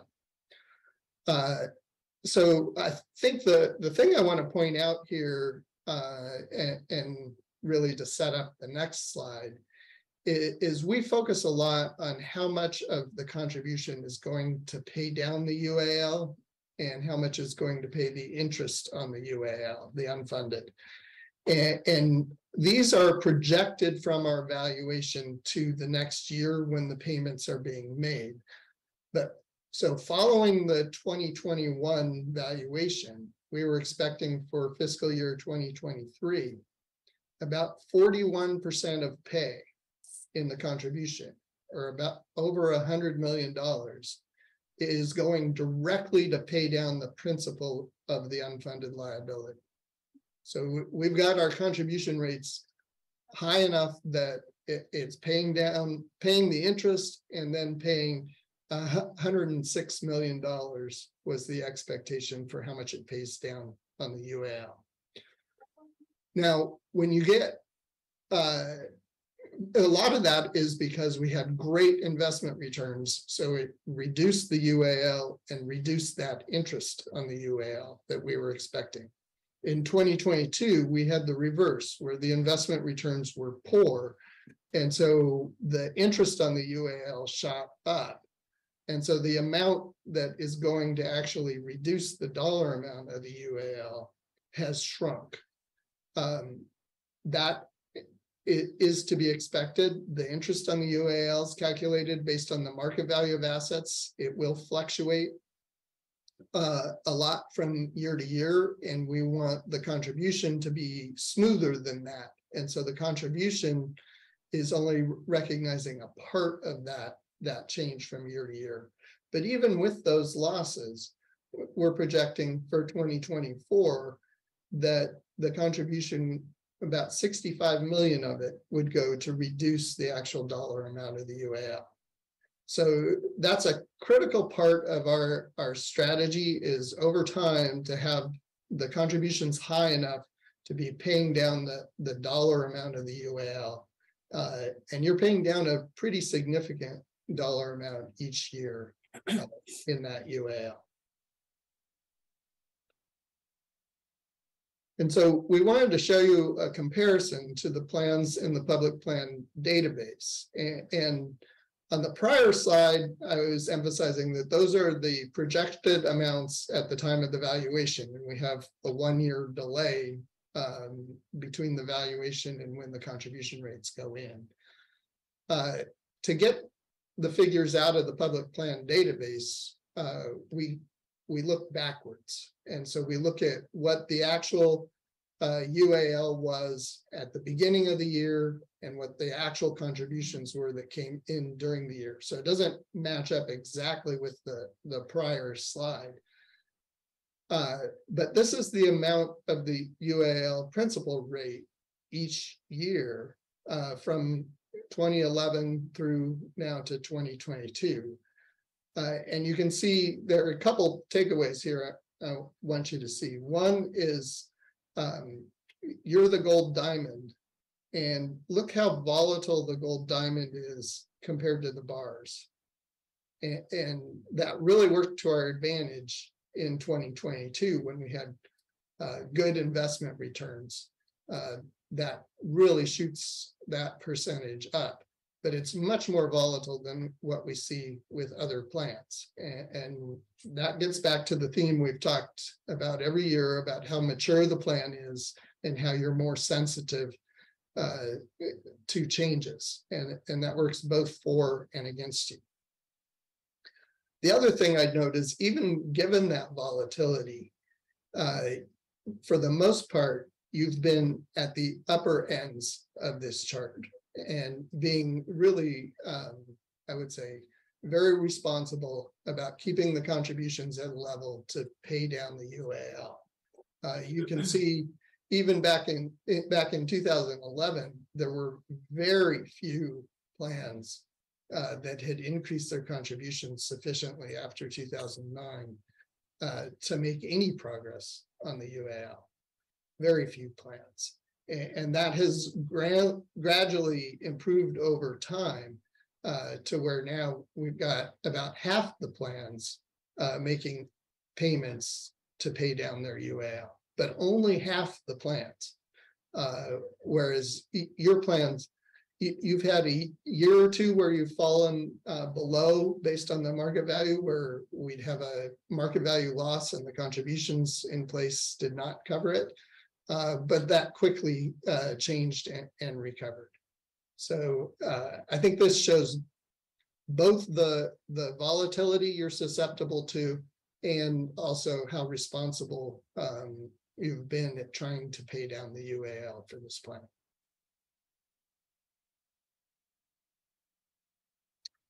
So with that, I'm going to turn it to Anne to take us through the next sections. Great, thank you, Bill. Good morning, everyone.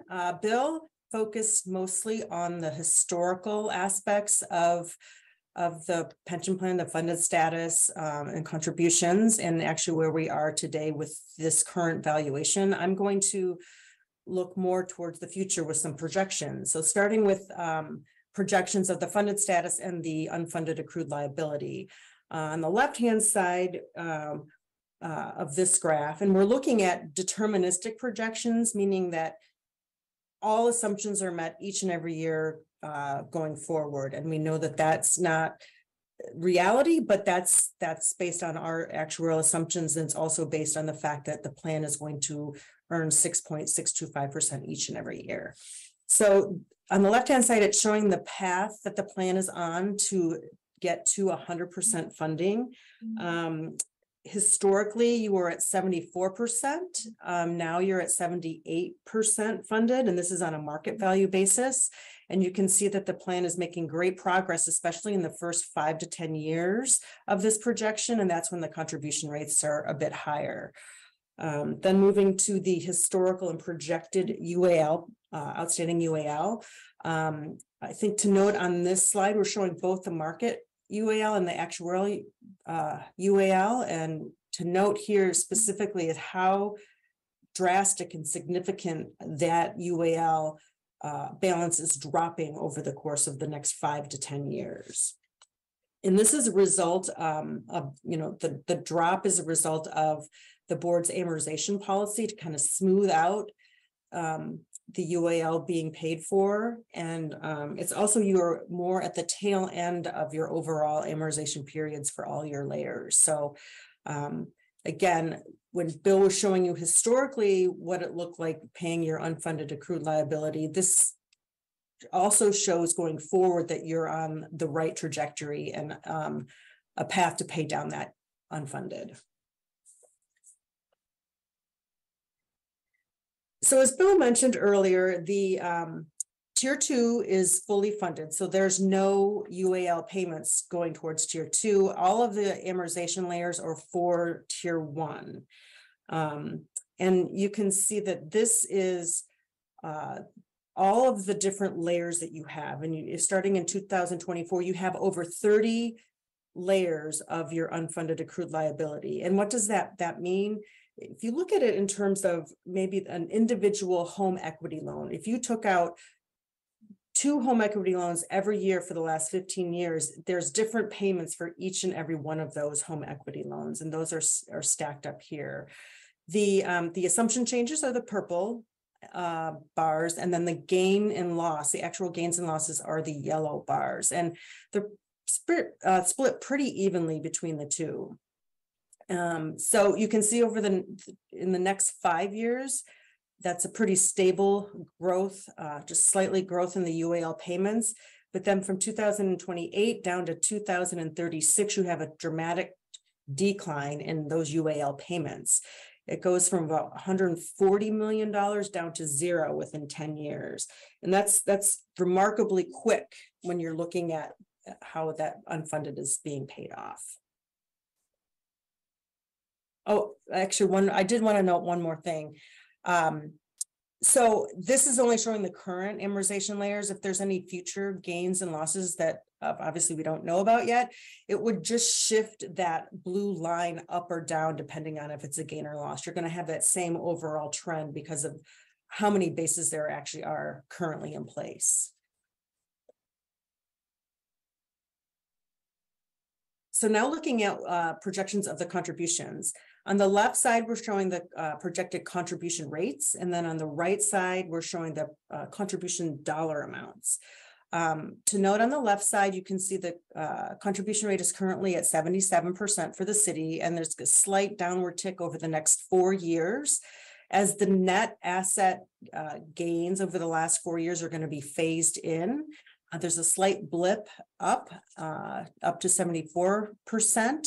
And that blip there is due to the 2022 actuarial loss on the assets fully being recognized. But most importantly, you note that there's that similar downward quick trend of reducing the contribution rates, similar to how the reduction in the UAL was showing. So again, very good news. And then looking at the actual contribution amounts, very similar trends. You do see slight upticks in the dollar amount of the contributions being paid, and that's because of those UAL payments as a dollar amount are expected to increase with assumed inflation of 2.5%. But again, a very similar pattern here. We should just note that it's the pattern is very similar to 2021, but it's a significant change in the level. Right. From what right. And that's due specifically to the asset loss in 2022. If you looked at the 2020 projections though, right, you would see that line would be much higher as well. So there was just 2 years where it was very volatile with those returns.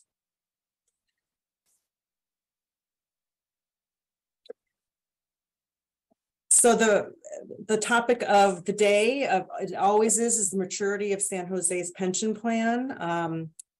The police and fire, this is showing the membership counts back from 2003 up to the current day. And we did show this exact graph to you last time, and there was much discussion on it. So I'm not going to spend a whole lot of time. I just want to, set the stage that you have a very mature plans. And in terms of the number of inactives that the active population has to support, this is what this graph represents in the support ratio.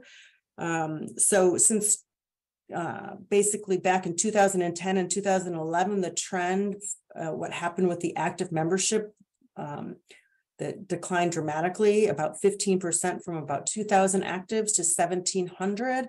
But that has never recovered in the active population since then. But at that same time frame, you see almost a doubling of the inactive membership. So again, just a very, very mature plan in comparison to your peers as well. So quantitatively, looking at a measure of maturity are these leverage ratios. And this is we've been showing these for years. I know Drew especially likes these graphs. So this is showing the different sensitivities your plan has to investment volatility and assumptions. So on the left-hand side, we have the asset leverage ratio, which is simply the amount of assets on the market value basis divided by your active payroll. And then the liability leverage ratio is your plan's liability divided by your member payroll. So what does that actually mean? And again, it means on the left-hand side, when we're looking at the asset leverage ratio, we're looking at how sensitive your plan is to investment volatility. So what we're seeing here is San Jose's asset leverage ratio is the gold diamonds. And then we also have San Jose as a whole as the black triangles. The bars indicate the distribution of the National Public Plan database and all the different plans' asset leverage ratios. And the public plan database is compiled of pension plans who typically have both their safety membership and their general membership in one system. So that's why we're showing San Jose as a whole here. So it's more of an apples to apples comparison when we're looking at this. I think to note, looking at 2010 and 2011, the jump in the asset leverage ratio for police and fire from below 10 to almost 15 is due to that market decline in your active membership. So, this is Drew. I know I've asked this before. So that database might have, say, 5,000 plans in it. Are we the one? Well, there's only about 200 plans. Okay. And I do think you're either number one or number two. Yeah. Yeah. Cool. You're not actually in the database, so we have to add you to compare to the database. Well, yeah, right, because obviously the blue bars, the gold ones, I got that, Bill. But yeah, right, Bill, would you agree with Ann? I mean, we are out there, right? Yes. Well, thanks. I love these charts. They just So this is city council when the time comes and basically wag our finger at them and say, shame on you for giving this burden to us. Put that numerically, it may make a little bit more sense. If there was a 10% loss, an actual loss on assets for two plans, and for your plan, a 10% loss, I don't mean your return is a negative 10%. What I mean is a 10% loss from your expected return. So that would be about a negative 3% return. What that means is for your plan, let's say for San Jose Police and Fire mixed, let's say it's around 10, the asset leverage ratio is 10. What that means is in translating it into how it impacts, how it compares to your payroll, it would be about 100% of payroll. That loss would equate to about 100% of your payroll. However, looking at a less volatile plan, like the median is around 6 for the asset leverage ratio for these national systems, that same 10% actual loss would only equate to a 60% of the payroll. So it's just dramatically different for especially police and fire, where we're looking at asset leverage ratios over 15.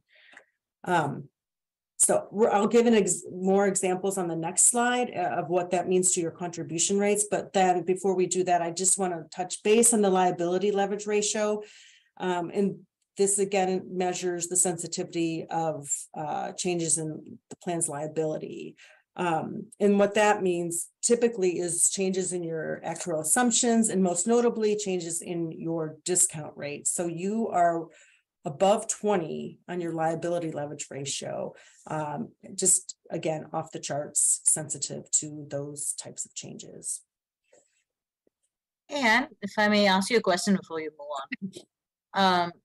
By the way, I learn every time I've heard your presentations, I learn so much from Bill and you guys. So sorry if I'm repeating some of this, but the asset leverage ratio it's obviously shockingly large for us, right? So is that, it's I guess intuitively, it seems surprising to me that let me take a step back. So is that correlated to the maturity of the plan or the fact that we have so many fewer active members?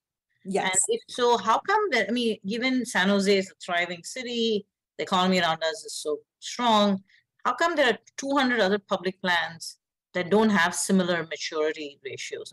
It's not adding up. Okay, so well, part of that is exactly what you said. It's because of that drop that we had in the active membership. And it's never regained. You're still at about 1,700 employees compared to what you were 10 years ago. But at the same time, your retirees and inactive membership has doubled. And so it's also positive too. Your assets have grown, right? The indicator is assets over payroll. So your assets have also grown, but your payroll in comparison has shrunk or has declined. So that's why you're getting those large, part of why you have such a large asset leverage ratio. And again, it's not necessarily a bad thing. If your plan were 100% funded, that ratio would go up even more, right? Because you'd have even more assets in the plan. So I do think that lack of recovery in your active member population is really what is driving a lot of this. And let me just add, the sensitivity goes both directions. Yes. So we used as the example a 10% loss, but a 10% gain where you got a 16 5/8% return would reduce your UAL by 100% of payroll. And so your contribution rates would drop more quickly than other plans. And so that's part of what we saw last year was with those great returns, we saw projections of very significant drops in contributions. And with the losses, then much of that drop, although not all of it, was reversed. Yeah, understood. It goes both ways. But just let me one follow up. So are you saying, I mean, would it be possible perhaps to see something where we can see the maturity of our plan versus, or combined San Jose, it doesn't matter if it's versus these other 200 plans? Like, are we saying that 200 plans across the country are much less mature than us? Well, it's right. They're less mature, but it's also given the assets that you do have in the plan. Your plan is close to 80% funded, which is higher than the national average as well. So the higher your funding is, also you're more sensitive. Okay, point taken. Thanks. And on the liability leverage ratio, the discount rate does have an effect. Yes. This is Franco. I got a question. Of your other 200 plans, are they CalPERS? And if they are you looking at their individual plans or are they blended? That's blended, yeah. CalPERS is one of the 200 plans, and so it's viewed in aggregate.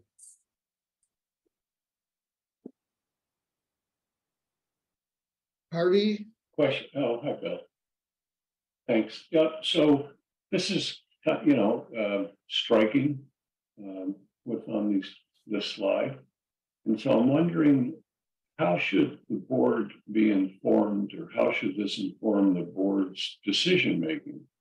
Translate this for the board as to what it means in terms of how the board goes forward in making decisions, whether actuarial decisions or investment decisions. Why should they care? So I can start to answer that question. And I think that these graphs have been presented to the board for the last at least 5 years. And definitely a lot of the board's investment choices and decisions have been driven by the fact that they know that they're very sensitive to investment volatility. And there was a discussion earlier today where they were talking about decreasing the volatility or decreasing their beta, but trying to increase their alpha to mitigate that risk. So they have already put into place in their asset allocation and trying to mitigate this volatility and this sensitivity that they have to investment returns. Yeah, I think it led to the whole study by Veris about how much risk could could this system afford? Because these metrics are just based on the plan. It don't look at the sponsor's balance sheet or financial worthiness at all. So they're just based on the system. And so Veris took it to that next level to assess what levels of risk would be appropriate for the plan. And I think, Ann, if you go through the next slide here. Let me just exemplify that for our newer members. So we did this with Bill and Ann's help in Verisel 3 or 4 years ago, and we did the classic thing where we said, well, let's do this in 2 steps. Bill alluded to this. First, grading on a curve. We are riskier than others, therefore we should have a lower discount rate, a lower actual portfolio, a less risky portfolio. And then as Bill said, then we said to Veris, okay, well, how much less? And that's what Veris said to us, 50 basis points, something on that order would get you in the position where the reaction the city of San Jose would have to any particular market downturn would match its peers because you have a less risky portfolio than them. Go back to you, Ann. Okay, so this slide puts what we were talking about on the previous slide into actual numbers for the city and for the pension plan. On the left-hand side, we're looking at the impact of a discount rate change, which changes the liabilities would have on the contribution rates. On the left-hand side, we're showing the current 2022 valuation contribution of 76.5%. If the discount rate were decreased by 100 basis points or 1% down to 5.625, you would see the city's contribution increase to over 100%, about 102% of payroll. That's a huge jump. That's a 25% of pay increase. Now, of course, this is definitely just illustrative. I don't know that any system who's ever decreased their discount rate by 100 basis points, but it's just showing what would happen to the contribution. And it's also interesting to note here that every component of the contributions increases. You have increases in your normal cost rate, you have increases in your UAL. And also, importantly, when you change your discount rate, the members' rates also change because they're paying a percentage of the normal cost rate. So you see increases in the member rate as well. Then on the right-hand side, this is showing the volatility of investment changes. And what we're looking at here on the left, the very left side of the grid is the total city contribution rate for the 2022 valuation at 76.5. For next year, if the plan achieves its 6.625% return, we're expecting that rate to fall just a little bit, but to 74%. But if there was a significant event, a 2 standard deviation event, a loss on the assets, which for your plan would be about a negative 20% rate of return, the contribution rate for the city would increase by almost 18%. Now, what's different than the discount rate impact is that all of the investment loss is a UAL driver. It only affects the unfunded accrued liability. It doesn't impact the normal cost rate. So you see all of that is being, that increases on the interest on the UAL and then the UAL principal. So to note too, the difference between these 2 graphs is that, as you know, with the investment returns, those are phased in over a 5-year period based on your actual smoothing method, and the impact of your discount rates are immediate. So there is only a 20% of that loss that we're talking about, this 2 standard deviation loss on the right-hand side, is only 20% is recognized in these numbers, so that you would see consistent increases as well for the next 4 years for a loss that size. And again, these are extreme events. They're only to really illustrate the impact so that you can kind of really see the magnitude of these of what happens to the change in the contributions. Are there any questions? I know there's a lot of information on this slide. I just want to emphasize that this jump from 74.2 to 92.6 is with the asset smoothing. And so you would expect more jumps in the subsequent years due to that investment loss, depending on what investment returns were after that. So even with the smoothing, that's an 18% of payroll increase in the city's contribution, which would be quite significant.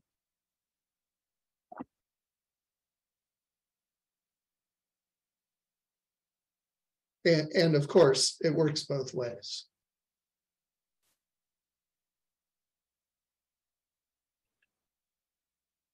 So going forward here, we also do our stochastic projections so that we do 10,000 trials of investment returns and calculate what the contribution rates would be. And they're graphed in. Hey, Bill, real quickly, that's historical returns, or do you also include some forecast returns from Veris or Makita?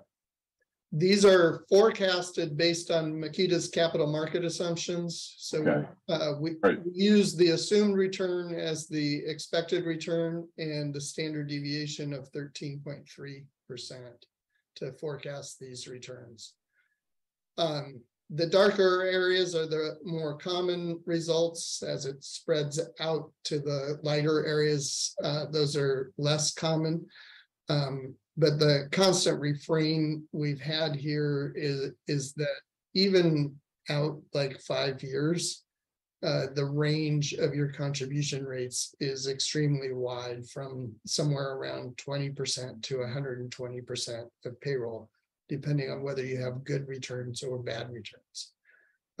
There is definitely, after the next 5 years, that strong downward trend that Anne was talking about.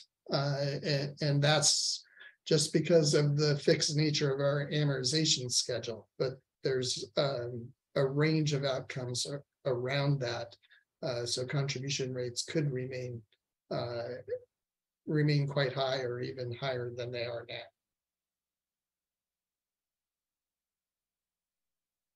Here we're showing the same stochastic projections, but as dollar amounts and split between tier 1 and tier 2.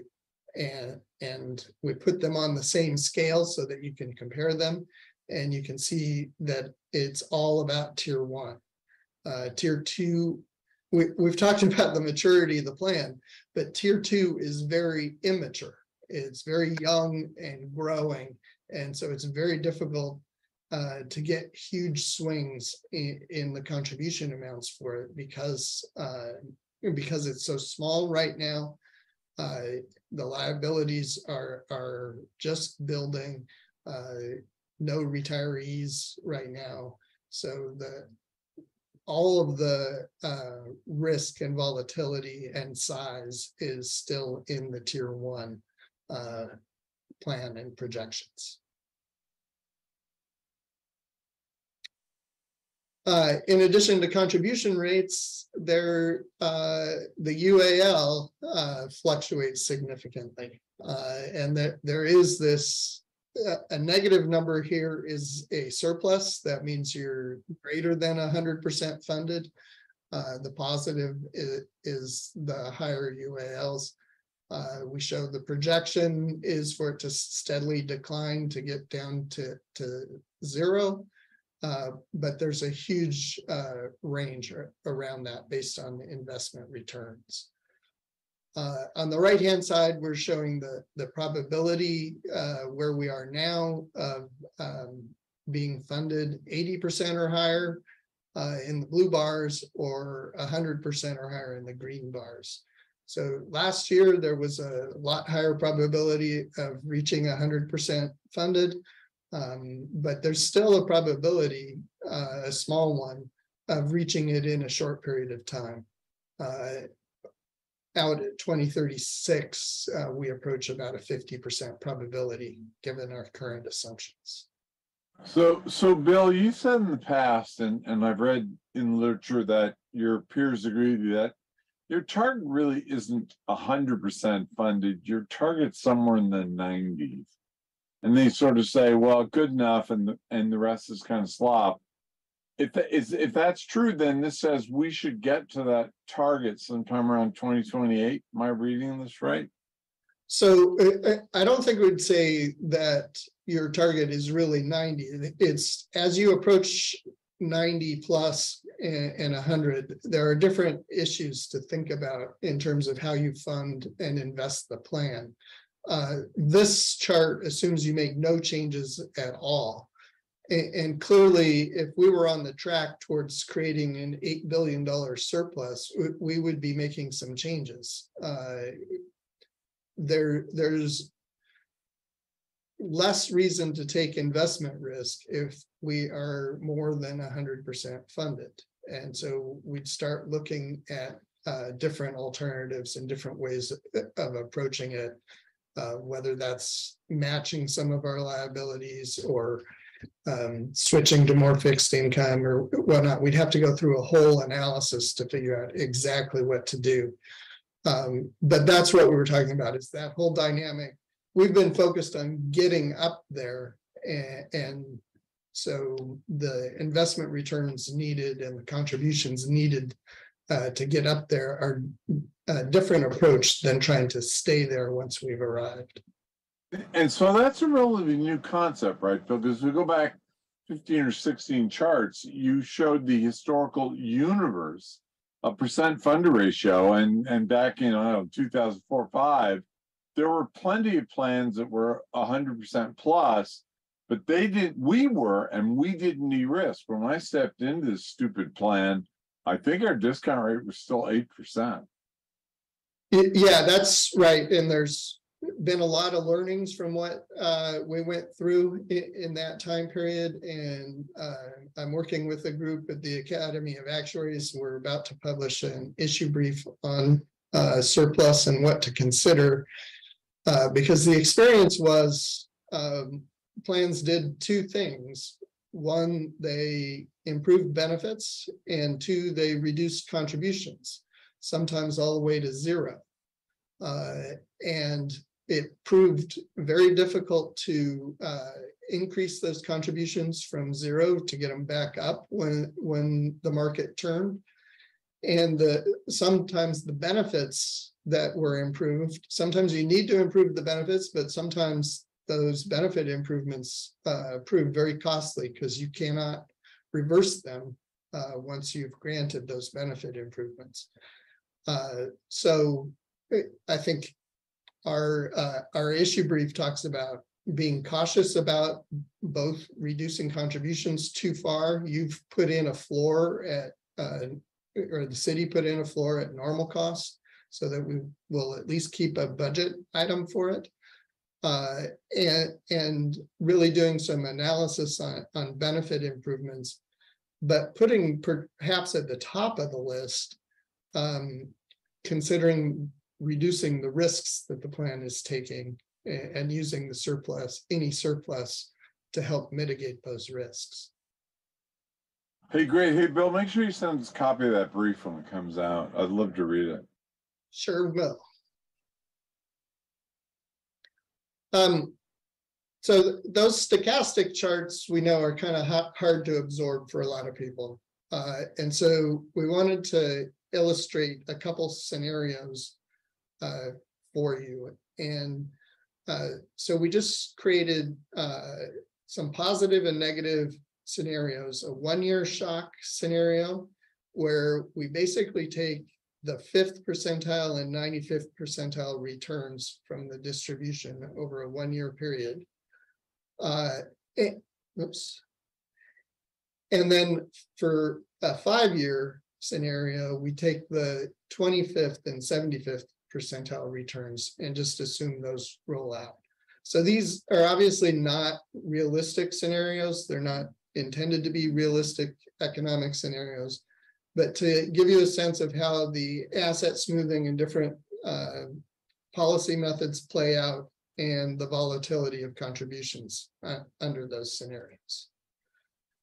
So if we look at that on the left, we have the city's aggregate contribution rates. And you can see that that 1 year shock, not unlike Ann's chart showing the 1 year minus 20% return, sends contributions up quite significantly before they start coming down.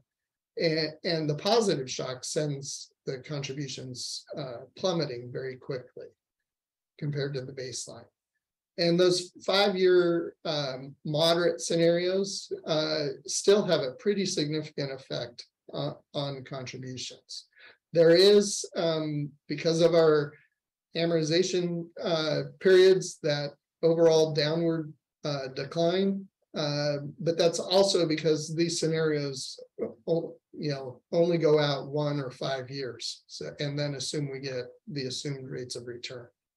But that gives you a sense of that volatility. The difference in that 1 year shock of a peak return or peak contribution rate over 100% of pay, or if it went the other way, dropping all the way to 40% of pay, cutting the contribution in half in just a few years, in 5 years. And so you see similar things here.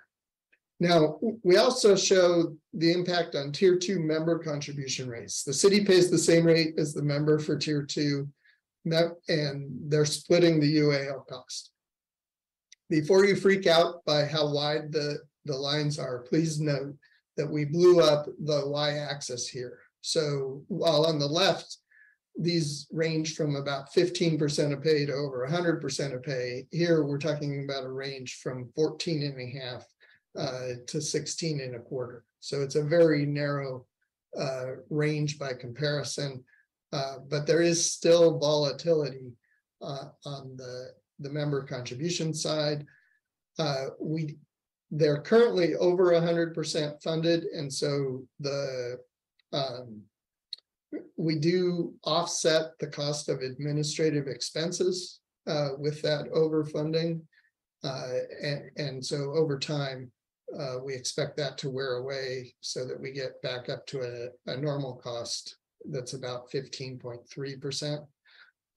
If we have good returns, all we are doing is paying all of the administrative expenses. And so then it's the shock on the negative side that has an impact. But those are really pretty moderate impacts because the plan is so young and growing. So we are not seeing the risk of significant changes in tier 2 member contribution rates yet. That's something that will evolve over time as tier 2 gets more mature. And then the final thing we wanted to leave you with is just a tool so that you can refer to this based on what investment returns are during the year to get a sense of what would happen to the next year's contributions. So the blue line on the left is the fiscal year 2024 city contribution or city rate on the right-hand side. And the green line is what the following year, the 2025 contribution would be under investment returns that are shown on the x-axis from -15 to +30%. So if we get our assumed rate of return, we expect the dollar amount to remain about the same for the city's contribution. We expect the percent of pay of that contribution to drop from 76.5 to 74.2. In fact, as long as we get a return better than -1%, we'd expect the city contribution rate to go down. But you can see if you had the -15% return, the city's contribution rate would shoot up to about 84% and 234 million.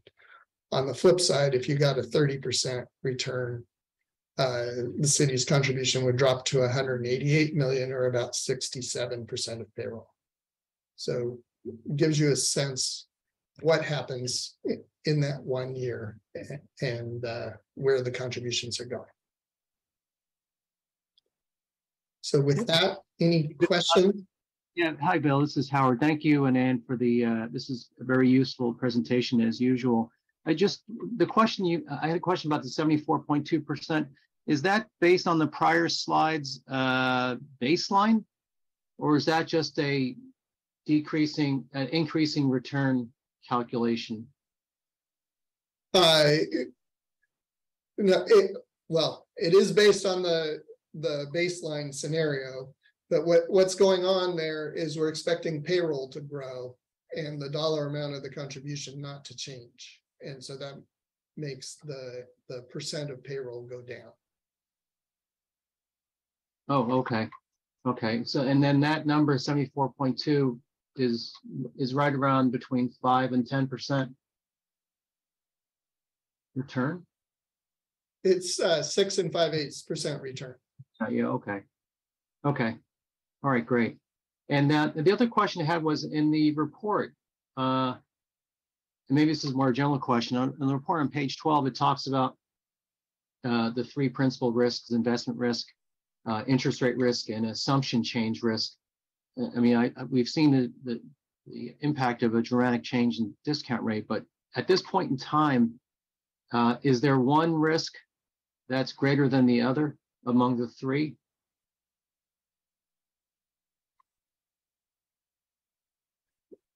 Well, that depends on your projection for the economy, I guess.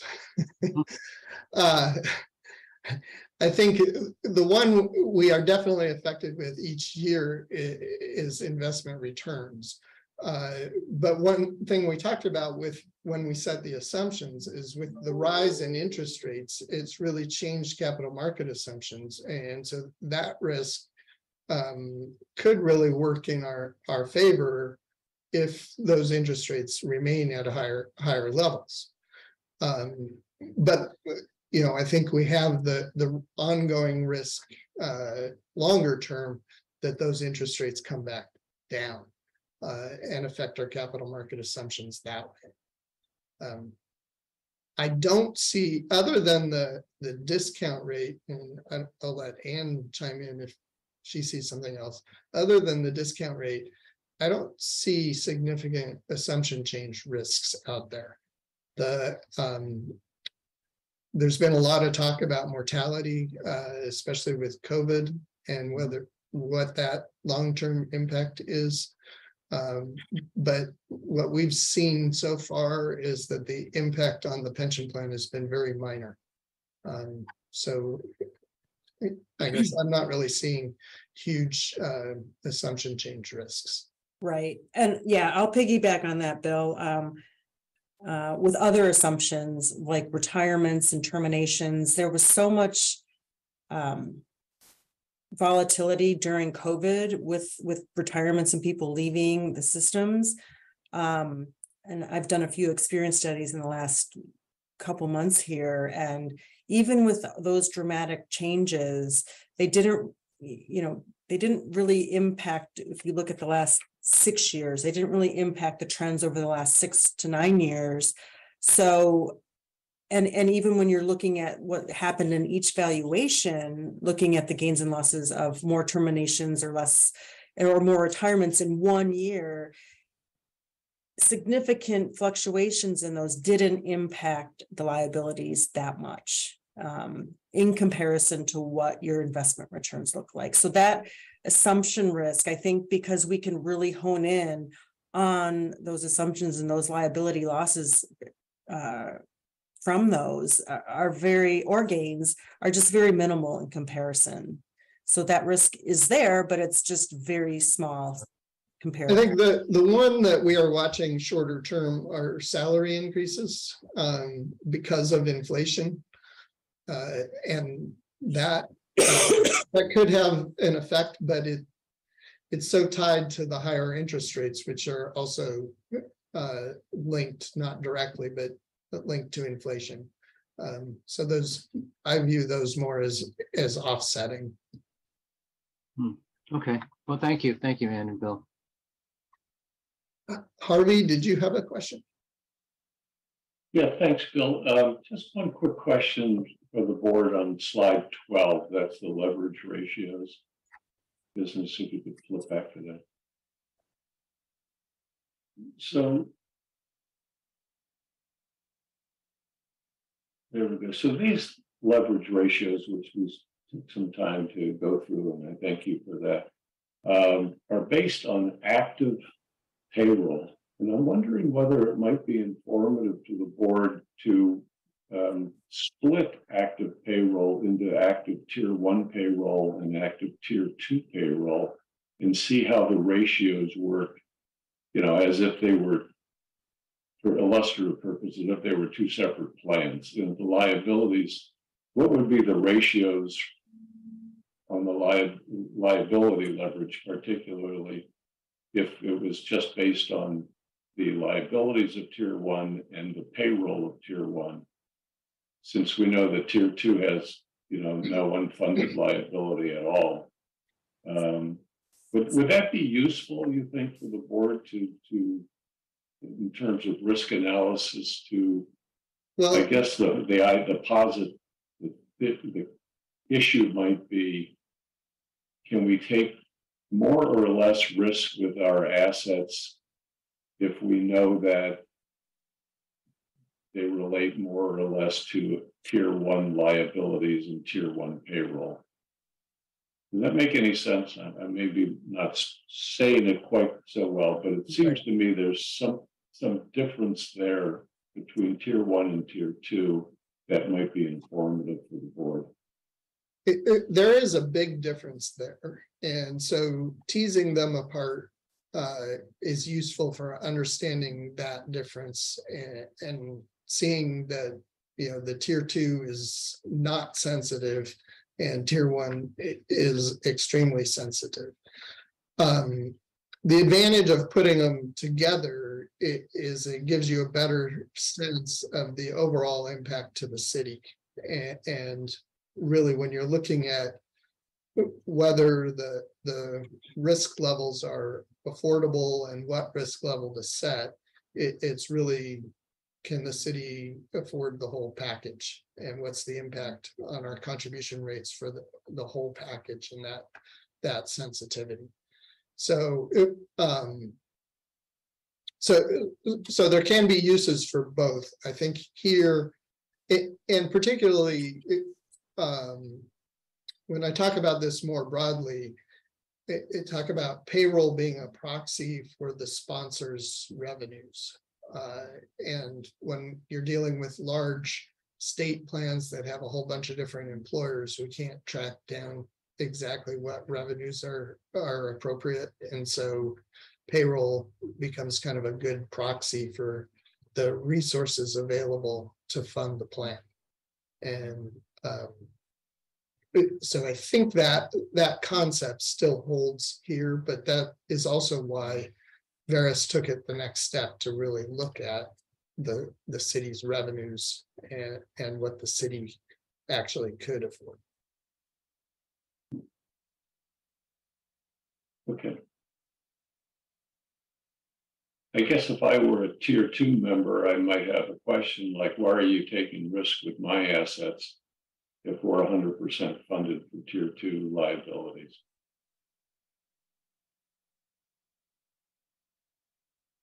Right. I think that there is, over time, there is a significant question about how tier 2 should be funded, how the investment should work for tier 2 versus tier 1.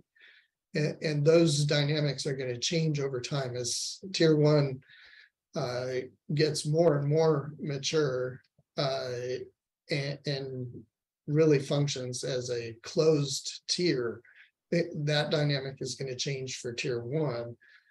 Similarly for tier 2, as it gets more mature, and you have to balance those risks because the employees are going to pay a portion of the cost of any losses. I think that dynamic is going to change.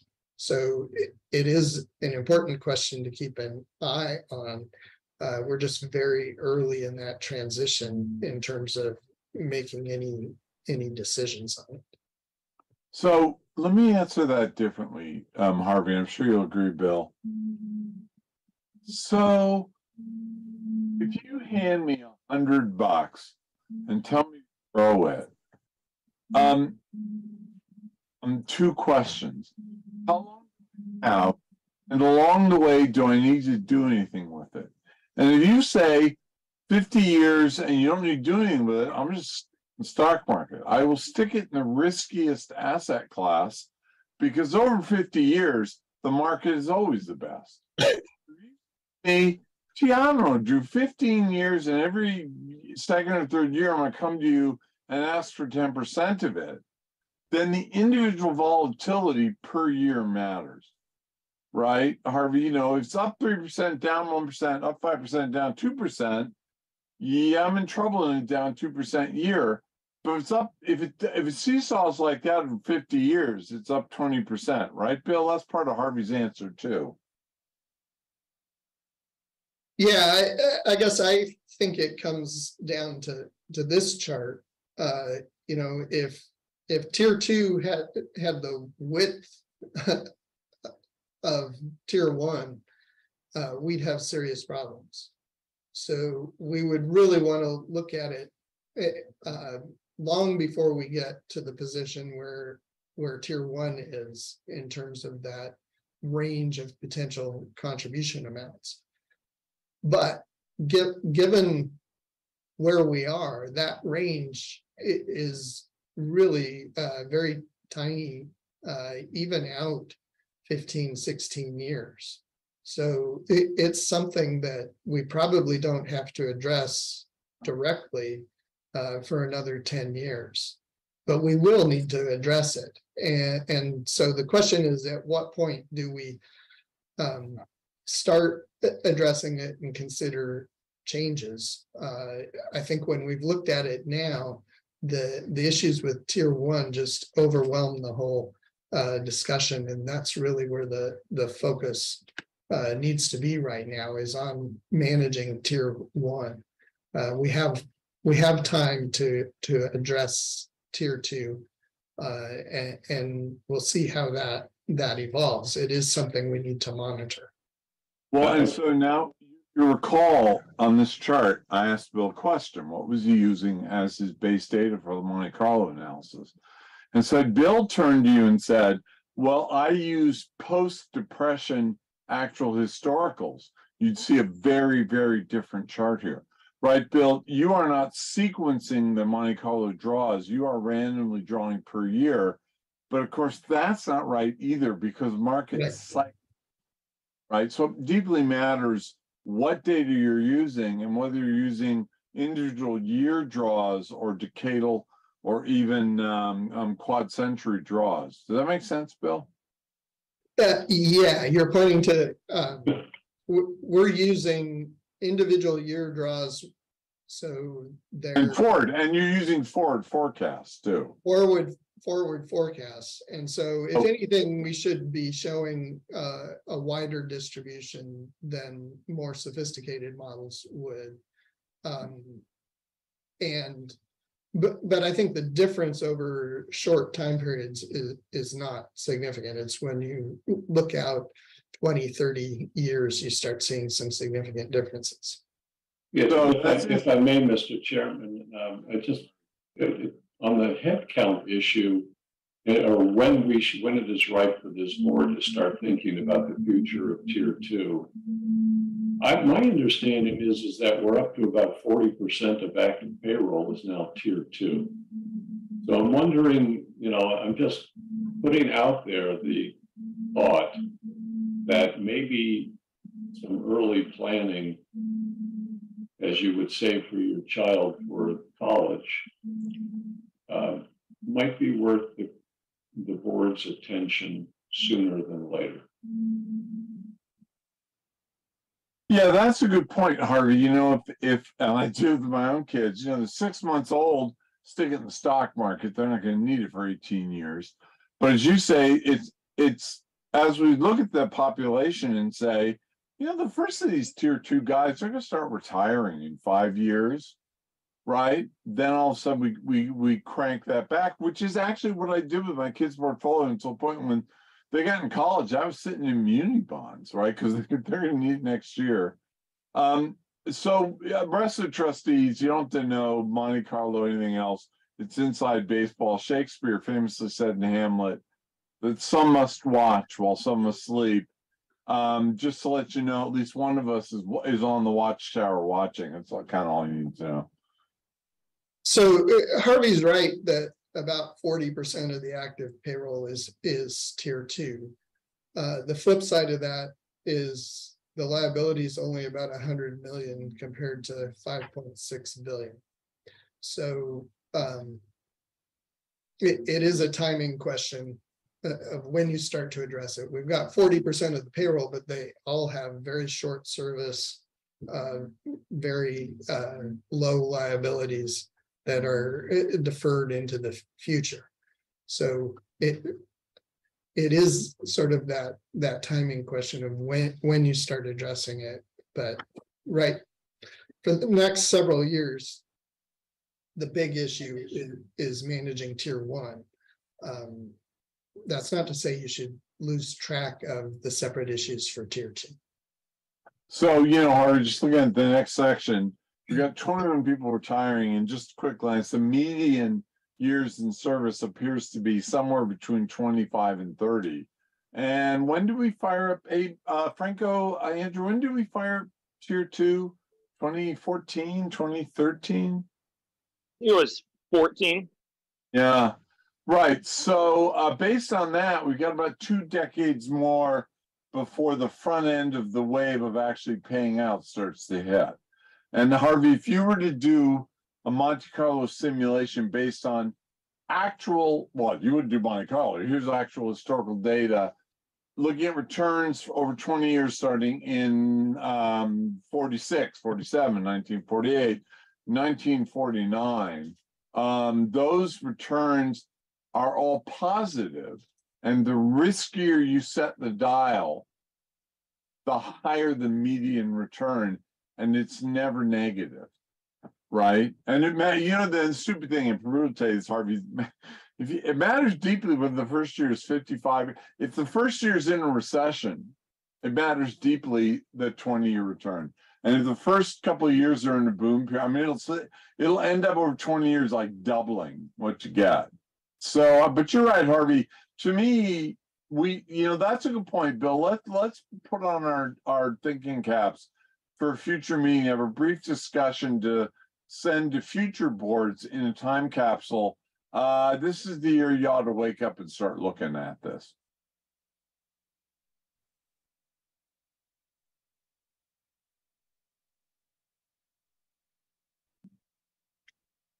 I have a question. Sure. By the way, I really thought this was very helpful, the stochastic analysis. On page 17, I'm not trying to oversimplify this, but as a trustee, I'm trying to do a takeaway from the slide. So are we essentially saying that the probability of getting to 100% funding, is over the next, I don't know, like Drew said, over perhaps my foreseeable term on this board is really low.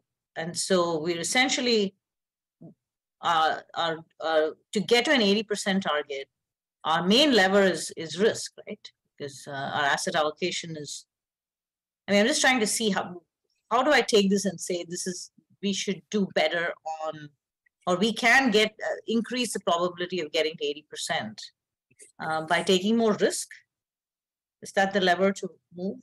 So let me pick up the front end of this. So when I see this chart, I see that the probability of getting to 100% hits 50%, which is what we want, because half the time I'll overshoot and be 105% funded, and half the time I'll undershoot, right, Bill? Your target is to get us to 100% funded, not 105 or 95, right? Right. Our target is to get you to 100%. So this kind of confirms that we are targeting 100% because you've got the 50-50 chance built in. If you want to get there faster, you either have to get better investment returns or contribute more. Or, the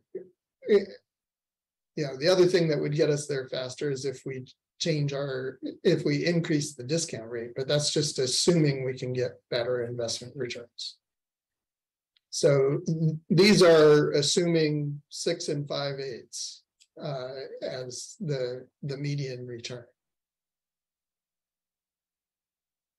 Bill, let me jump on top of your question, Steve. So, all right, Bill, and put your thinking caps on and put you on the spot. So let's say 90% is a good target, and I want the 1 sigma 70%, 65% probability of hitting it. What does this chart do, Bill, if I crank my discount rate up to 7% and my actual returns to match that? Can you roughly guess off the top of your head? Does that give us a 1 sigma chance of getting to 90% in 2036? Anne already knows the answer, but you got to think faster. So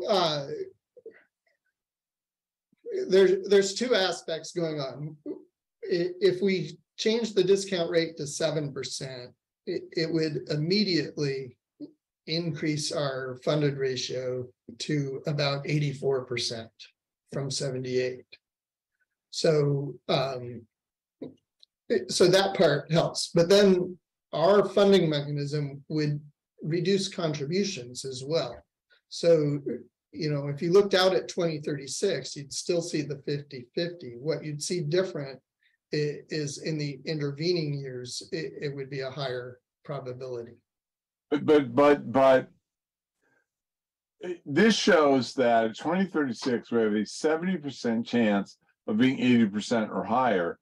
Probably reasonable to assume that if we were to raise the discount rate and the actual return to 7%, we'd have a 70% or higher chance of getting to 90% or better funded. Fair comment? Yeah, something along those lines, yes.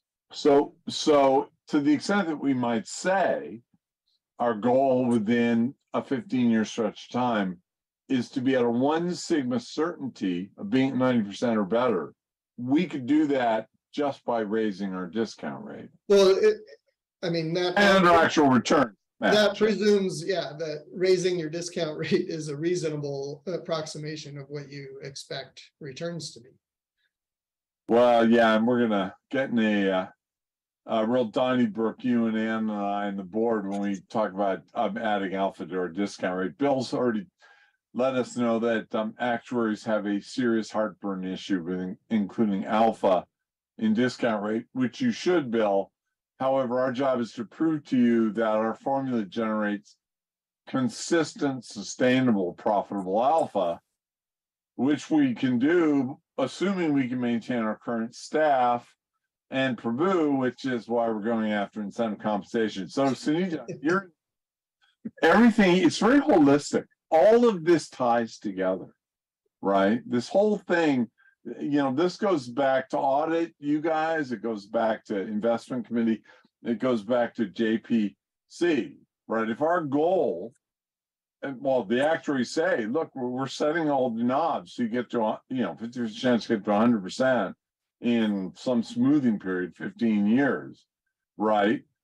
Our job is, well, as Bill says, okay, how do we turn the sub knobs along the way to make that journey more probable and easier for the city, easier for us, easier for the city? Is that fair to say, Bill? Yeah, I think so.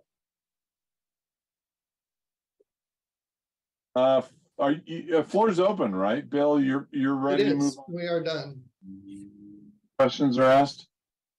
Any more questions from anybody? Bill, go ahead. Take us into OPEB. We do need an action on this. Yeah, one. we do need action from the board, Mr. Chair. Yep, on the agenda.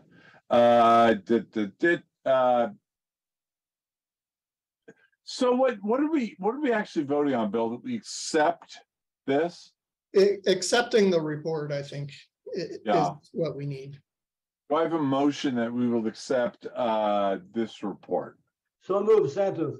I have a motion by Second. Santos. I have a second by Sunita. Let's go around. Andrew? Aye. David Kwan? Aye. Sunita? Aye. Howard? Yes. Shvar? Aye. Dick? Yes. Franco? Aye. Dave? Aye. I'm Drew and I vote aye. I'm enormously proud of this board and actually myself too. I think this is the first year I actually understood every piece of this, Bill and Ann. And that's not me, that's you guys. God bless you, Bill and Ann, for sticking with us knuckleheads. I get this now, and that's because you guys do such a great job every year of explaining it. And you can see Sunita's laughing. She's like, I'm not there yet, Drew, but I'm twice as far as I was last year. Good for you, Sunita. Stay with it, you'll get there. It only took me 10 years. On to OPEB. All right, let me bring the OPEB presentation up. And for this presentation, I have Mike Shunning with me he's our healthcare actuary to help present the preliminary valuation results. So this will be a much shorter presentation, much less detail. Good to have you here, Mike. Over to you. So just wanted to remind you the explicit subsidy part of the OPEB plan. That's the retiree healthcare premium subsidy is funded in a similar manner to the pension plan. The difference, one key difference is there are actually two pots of money. There's a 401h account that's in the pension trust, and that's where the member contributions go. And then there's the 115 trust, which is where the city contributions go. The benefits have been being paid out of the 401h account. So it's very small amounts left in the 401h account. And in fact, for fire, there's really virtually nothing left. So except for what's new and coming in. So we do manage across these two different accounts, but otherwise it's very similar to the funding mechanisms for the pension plan. Our valuation setting contributions for fiscal year 2024. The other key difference is we only set the contributions for the city. The member contributions are fixed in the municipal code. So for police, again, this is a very similar chart to what we used on the pension, where the blue is the liability for those in pay status, the red for the active, and the gold for people who are no longer working for the city but are entitled to a future benefit. We only track the market value of assets for these plans, so there is no actuarial value. And you'll see, even based on the market value, the funded ratios just dropped slightly this year from 41 to about 40 for police, and from 38 to 37 for fire. The other thing I want to note is we've been talking about the pension plan where the liability was 5.6 billion. The top of our scale here is only 500 million. So it's a much smaller overall liability. The contributions we're projecting in the preliminary results for the member contributions going down, that's mainly because the member population who's eligible for full benefits is going down. The city contribution is going up, but very slightly. It's about the same as the prior year and actually very close to our projections. So unlike the pension plan, these contributions are staying very close to prior projections. Just looking at the membership, you can see we've had about a 9% drop in the active members who are eligible for full benefits. So only tier 1 members who did not elect to go into the VEBA get benefits under this plan. Those who elected the VEBA and new members are eligible for a catastrophic disability benefit, but it is a substantially smaller benefit. So here the active members are that are eligible for the large benefit are declining. And so we're shifting to a more and more mature system with members in pay status.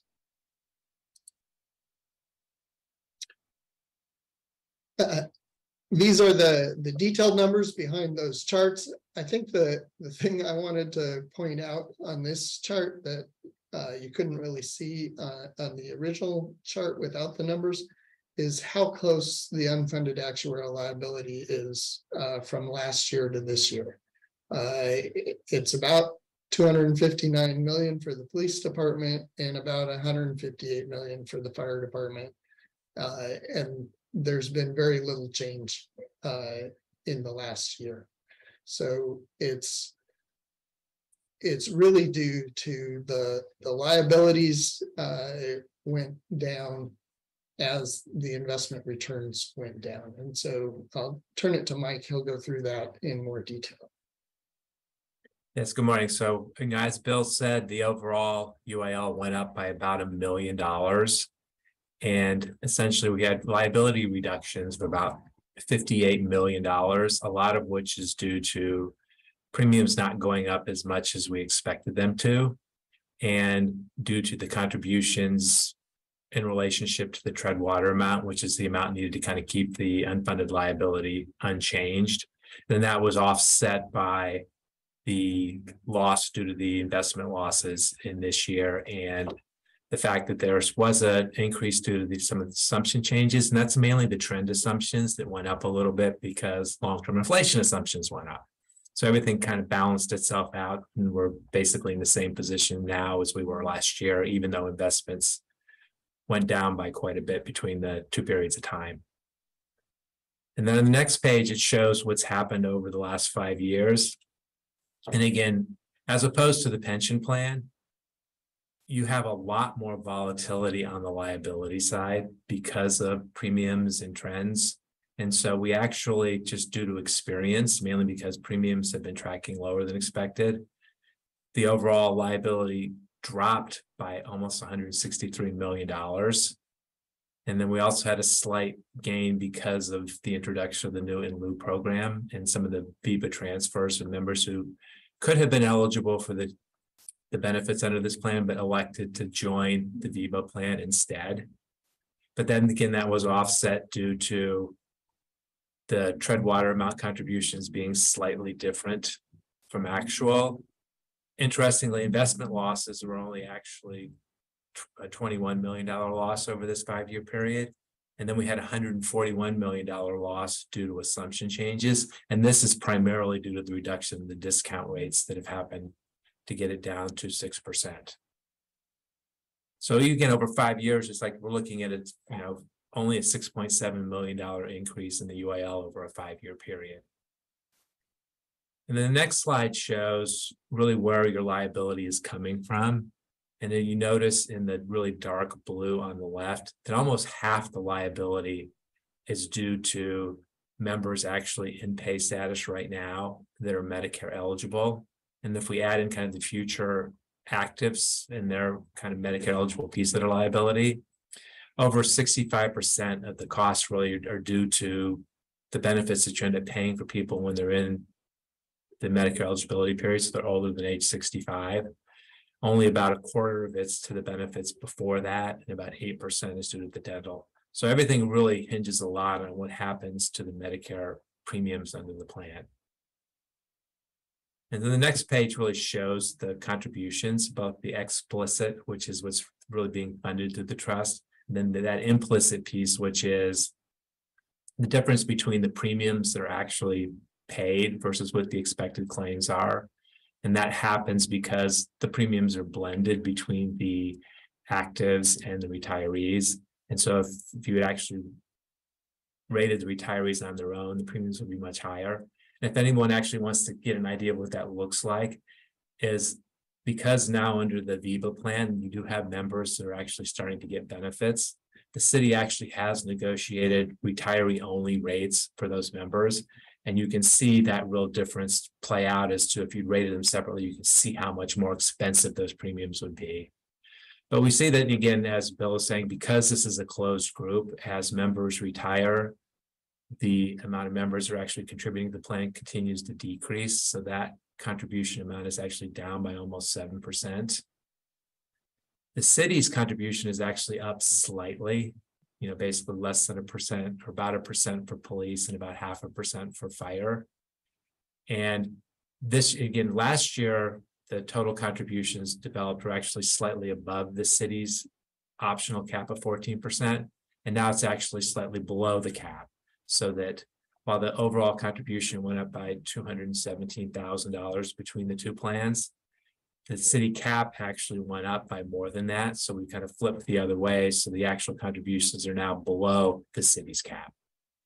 And then again, we see the implicit subsidy increases, and we're going to continue to see that kind of on a leveraged basis, because as more and more people retire and they move from the retirement status into being over 65, where there's no more implicit subsidy, then you've got more and more actives under the plan. So that kind of tends to depress the rates a little bit, which is to the advantage of the actual liability of the plan. But then it means you've got less people that are retirees under the age of 65. Therefore, that implicit subsidy value continues to increase. So we'll kind of see that go up, but that really doesn't impact anything other than the financial reporting of the plan, since those costs are actually funded every single year by the active premiums anyways. And with that, we can take any questions. Thanks, Mike. Floor's open. Any questions on OPEB? That's great, Mike. It's so so straightforward. You answer all our questions. I'll entertain a motion to accept this. So moved by Mr. Chairman, this is just for discussion purposes, no action by the board at this meeting. You sure? Hang on, Harvey. Hang on. Hang on. Yeah, that's correct. This is just the pre. You're right. You're right. Thank you, Harvey. I read that.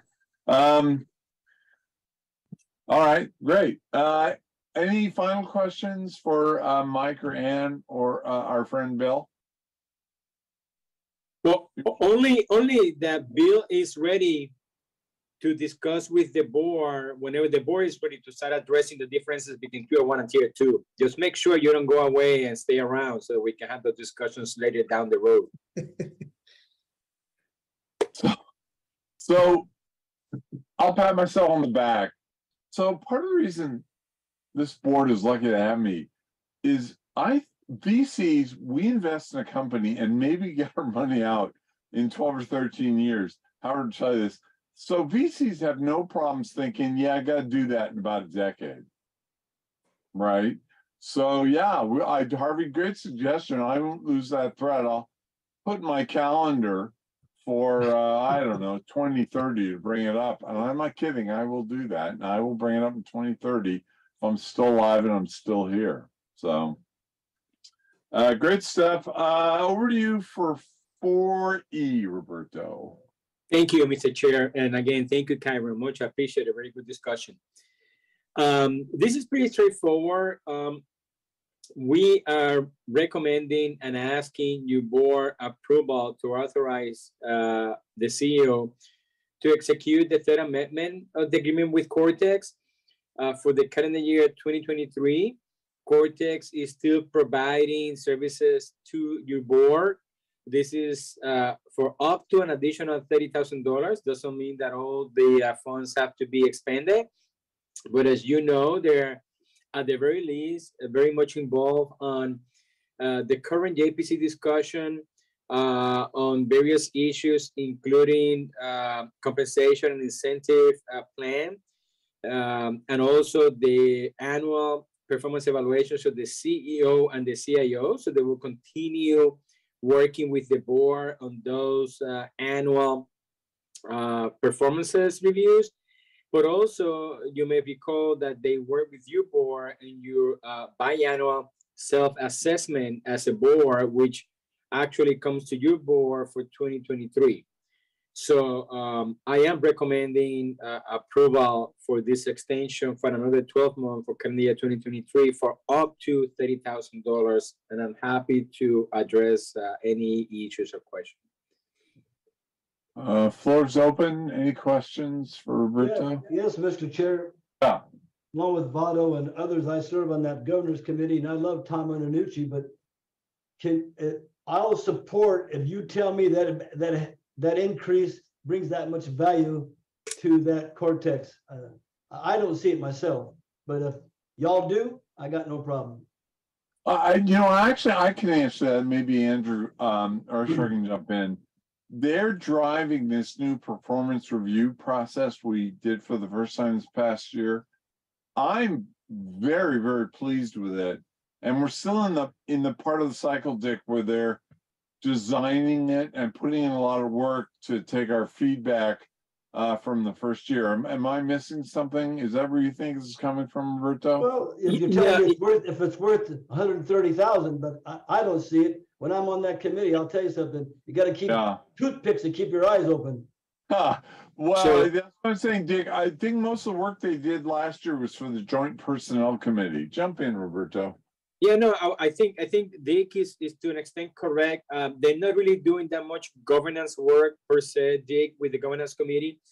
This work that they've been performing lately is more related to the JPC and the annual performance reviews of the CEO and CIO. There's still some work to be completed there. I'll defer to trustees that are actually involved in that, including the chair and the vice chair on the work, not only for the compensation, but the actual annual review process. So they still have to do some work on that. And then the second one, again, is view biannual self-assessment. So they're not working, you're correct, they're not doing work with the governance committee anymore. They're more working with the JPC and other areas of your board. So that's probably what you don't see them as much. The second comment I was going to make is the $130,000 is cumulative, Dick, is what we asking is for an additional $30,000 because the first two amendments have brought the total of the contract to $100,000. That actually expires December 31st, 2022. This is just for an additional $30,000. And as I said, it will be all expended if they provide such services that will require the expense of the full $30,000. There's always a chance that is not the case. Hopefully that answers your question. Like I say, there's days I could watch paint dry. It takes too long. I understand it. If Roberto, he has to do all the work, and I'm always been there to be supportive. I just question things. I'm not against it. I'm just trying to understand it. So yeah. No problem. Well, yeah, I'd like to see this bill, just speaking as a member of the Joint Personnel Committee. I liked doing Roberto's performance review along with Spencer, the chair of Federated, using the guidelines from Cortex. Spencer, the chair of Federated, is actually driving the feedback loop. 80-90% was great and better than what we had before. And of course, 10-20% we need to fix. And he did, I'll tell you, Dick, he published, God, 100 pages. Look, I mean, I've been chairing compensation committees for 2-3 decades now. This is some of the best compensation review work I've ever seen. Of course, that's what we asked him to do. That's not cheap. So, any other questions? I'll entertain the motion. Go ahead. Sorry, jump in. Yeah. Question. So, hey, Roberto, the original was $100,000. Is the additional amount because the scope of the project increased? during that time?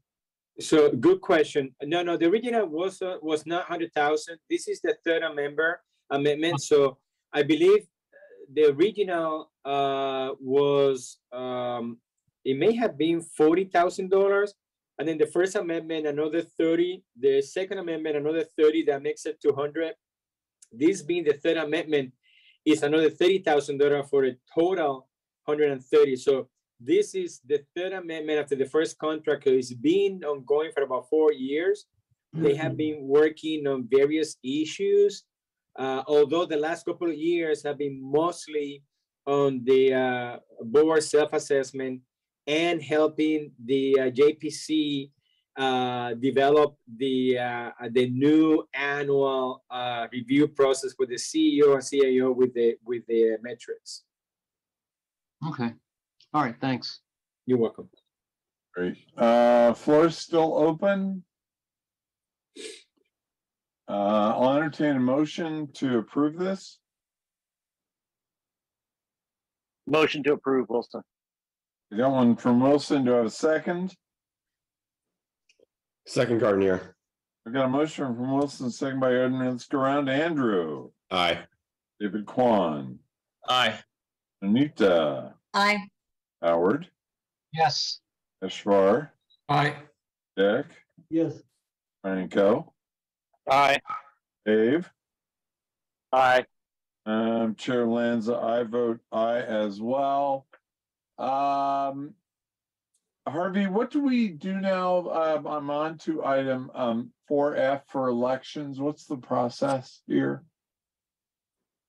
Well, at the last meeting, we had nominations. The nominations were closed. We have a nomination of, as I recall, Chair Lanza to repeat as board chair for next year. And I believe Trustee Vado for vice chair. If I have that correctly. Those were the nominations. And so today will be the vote under the board charter and election policy. So the vote then, Harvey, is basically a count of aye or nay, right? That's correct. And we'll take them each one at a time. Chair and vice chair. Great. I got that. That's what I was counting. All right. So let's do me chair first. Do you want me to stand for your nut? Andrew, how do you vote? Aye. David, how do you vote? Aye. Sunita, how do you vote? Aye. Howard, how do you vote? Yes. Eshvar, how do you vote? Aye. Dick? Yes. Franco? Aye. Dave? Aye. I'm Chair Lands. I'll vote for myself too. I feel like the prettiest girl at the ball. You wait, Franco. Your turn's coming up. Let's Franco Valder for vice chair. Andrew, how do you vote? Aye. David? Aye. Sunita? Aye. Howard? Yes. Eshvar? Aye. Dick? Yes. Franco? Aye. Dave? Aye. I'm Chair Lands, but we got to get together, Franco, and compare corsages soon. That's great. I guess, Harvey, you said Maytac is preparing for a court case. Over to you, Harvey, for the 361 show. Thank you. You have before the board a memorandum explaining the current status of the governor's declaration and the most recent resolution of the City Council of November 15th. Again, continuing the state of emergency, recognition of impact of the ability of the boards to get together. So what I would recommend that Chair entertain a motion to make the factual findings set forth in the memorandum and for the board to elect for the next 30 days to continue to operate under the teleconference rules set forth in Assembly Bill 361. So moved by Santos. Great. Dick has moved to accept those two recommendations. Do I have a second? Second, Gardner. Great. Let's go around. Andrew? Aye. David Kwan? Aye. Sunita? Aye.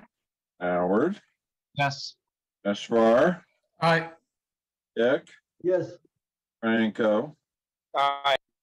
Dave, Aye. and Chilanza. I vote aye. We're going for about 3 hours. Hey guys, it's about 11:35. Let's take a 5-minute bio break and we'll reconvene at 11:40.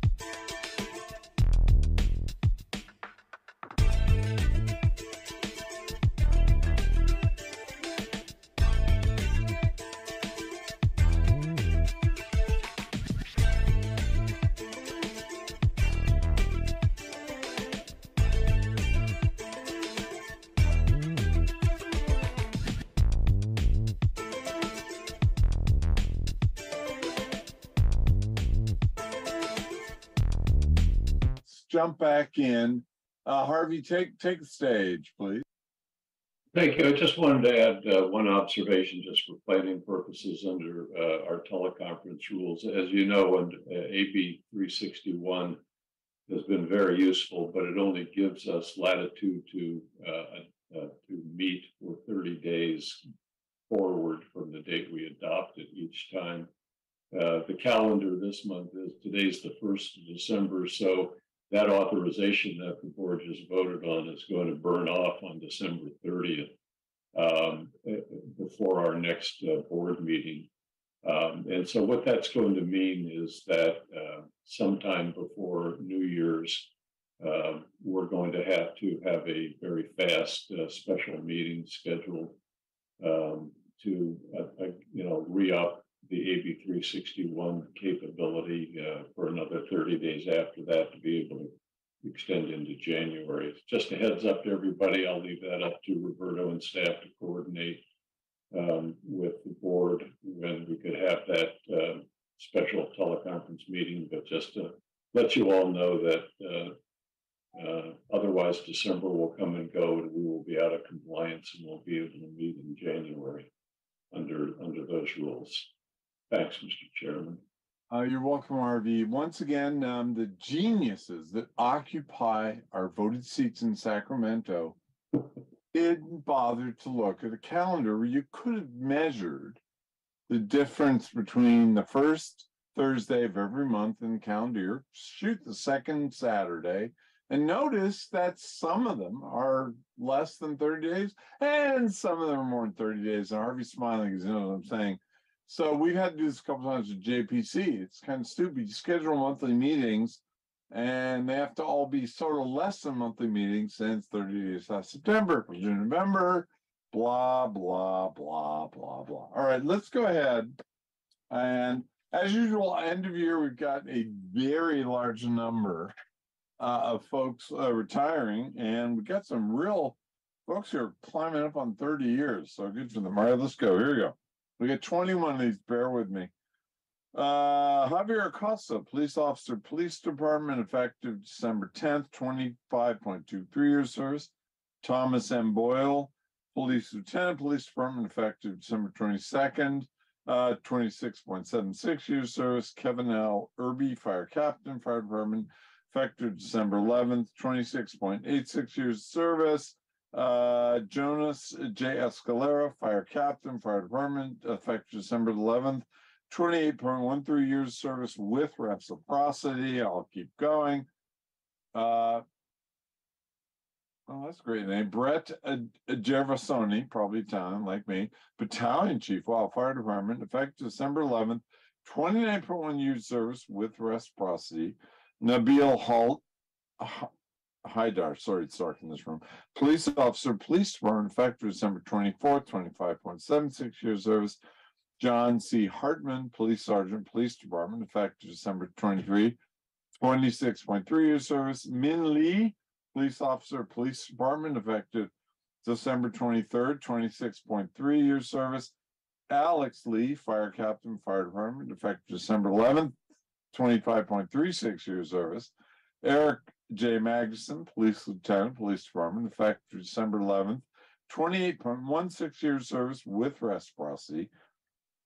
Mario, oh God, Mario, why'd you have to be Filipino? Mario, give me a second. I should have read these before. Mario Pagaliugan, I got it. Okay, fire department, effective December, sorry about that, Mario, effective December 24th, 25 years service. Scott Rosengana, fire department, fire engineer, effective December 22nd with reciprocity. Christopher J. Singleton, police sergeant, police department, effective December 23rd, 27.22 years service. Craig J. Storley, police lieutenant, police department, effective December 10, 26.73 years service. Glenn Thompson, fire prevention inspector, fire department, effective December 11, 26.81 years service. Richard G. Tomlin Jr., police sergeant, police department, effective December 23rd, 29.37 years service. Thanks, Richard, for almost getting to 30. That's awesome. A back T-Tran police officer, police department, effective December 11th with 30.01 years service. We're ringing the bell for you right now, back. Eric M. Ulrich, fire engineer, fire department, effective December 25th, 26.69 years service with reciprocity. Michael L. Villanueva, police officer, police department, effective December 10th, 25.5 years service. William B. Wargo, fire engineer, fire department, effective December 25th. I love how half these are effective on Christmas Day. 21.1 years service. And finally, we have Bryant Washington, police officer, police department, effective December 10, 27.18 years of service. Whew, that was a lot. Do I have a motion to approve these? So move, Santos. Great. Do I have a second? Second Gardner. Oh, interesting. We don't have any anyway. Let's go around. Andrew. Aye. David Kwan. Aye. Sunita. Aye. Howard. Yes. Eshvar. Aye. Dick. Yes. Franco. Aye. Dave. Aye. I'm Chair Alonso. I say aye as well. Any of you want to jump in and say anything about any of these good folks? Well, Santos, being the senior member here, I've known some of the officers and of course some of the firefighters, and we wish them nothing but the best and be safe and have a great retirement. Thank you. That's great. This is Gardner. I just want to say congratulations to all the men and women on this list, and thank you for your service over all these years, and I hope you have a healthy retirement. Anything from you, Dave or Franco? Yeah, from Dave. I want to say I worked with most of the guys on the PD side, and I can attest that they're all good men and happy retirement. Enjoy life. Great. We will and now announce, thank God we only have one death this time. Every now and then we have none. That's the best month. I know, a moment of silence. Notification of death of Michael Moffett, firefighter, retired March 2nd, 2000, died October 13, 2022. Survivorship benefits to Patricia Moffett, spouse. As I always do, I am now officially a senior citizen. My voice had not yet changed when this gentleman joined the force. We'll now have a moment of silence.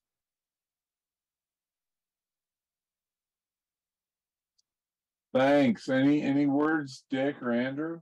Yes, I worked with Mike Moffett. He was one hell of a firefighter, came over from the county and joined San Jose around 1976. You can see he was with the Widows and Orphans, a real good union man. He was a very excellent firefighter, just a good person. And to his wife and all his family, we will miss Mike, and thank you very much. Great, thanks, Dick. We are going to get you out of here by noon unless we manage to screw up somehow. Let's go through the committees. Investment Committee, Eshvar. Anything to report? Nothing to report, Drew. Thanks. Let's know we received and filed minutes from that special meeting on October 6th. Audit risks. Anita, anything to report out of audit risk? Nothing to report. Thanks. We receive and file again the October 6th special meeting minutes. Governance. Franco, anything to report? Nothing to report. Great. We again receive and file the October 6th special minutes. Dick, anything to report from disability? No, everything is fine. It looks like it was canceled, so we've got nothing for December. Great, thanks, Dick. Let me note, we also received and filed the October 6th special minutes and Joint Personnel Committee. I guess is that, I always forget, Andrew, is that you or Eshvar? I think as of now, Eshvar is still the vice chair, but I'll talk about it if you want me to. No, that's fine. Eshvar, anything to report from the JPC? No, I mean, Andrew, why don't you go ahead? He's been reporting on the JPCs. There's not much to say. We're continuing to work on the CEO compensation survey, and we're also looking at the investment staff comp survey. We will also be discussing the CEO and CIO review process from last year. And that's about it. So those are the three main things that the board is addressing. And we have another meeting next week on December 8th, I believe. Andrew, any final comments, public? Anybody want to jump in? Great, everybody stay online. We're going to turn back over to Harvey for the committee thing, but let's go ahead and adjourn. Harvey, back over to you, Harvey. Yeah.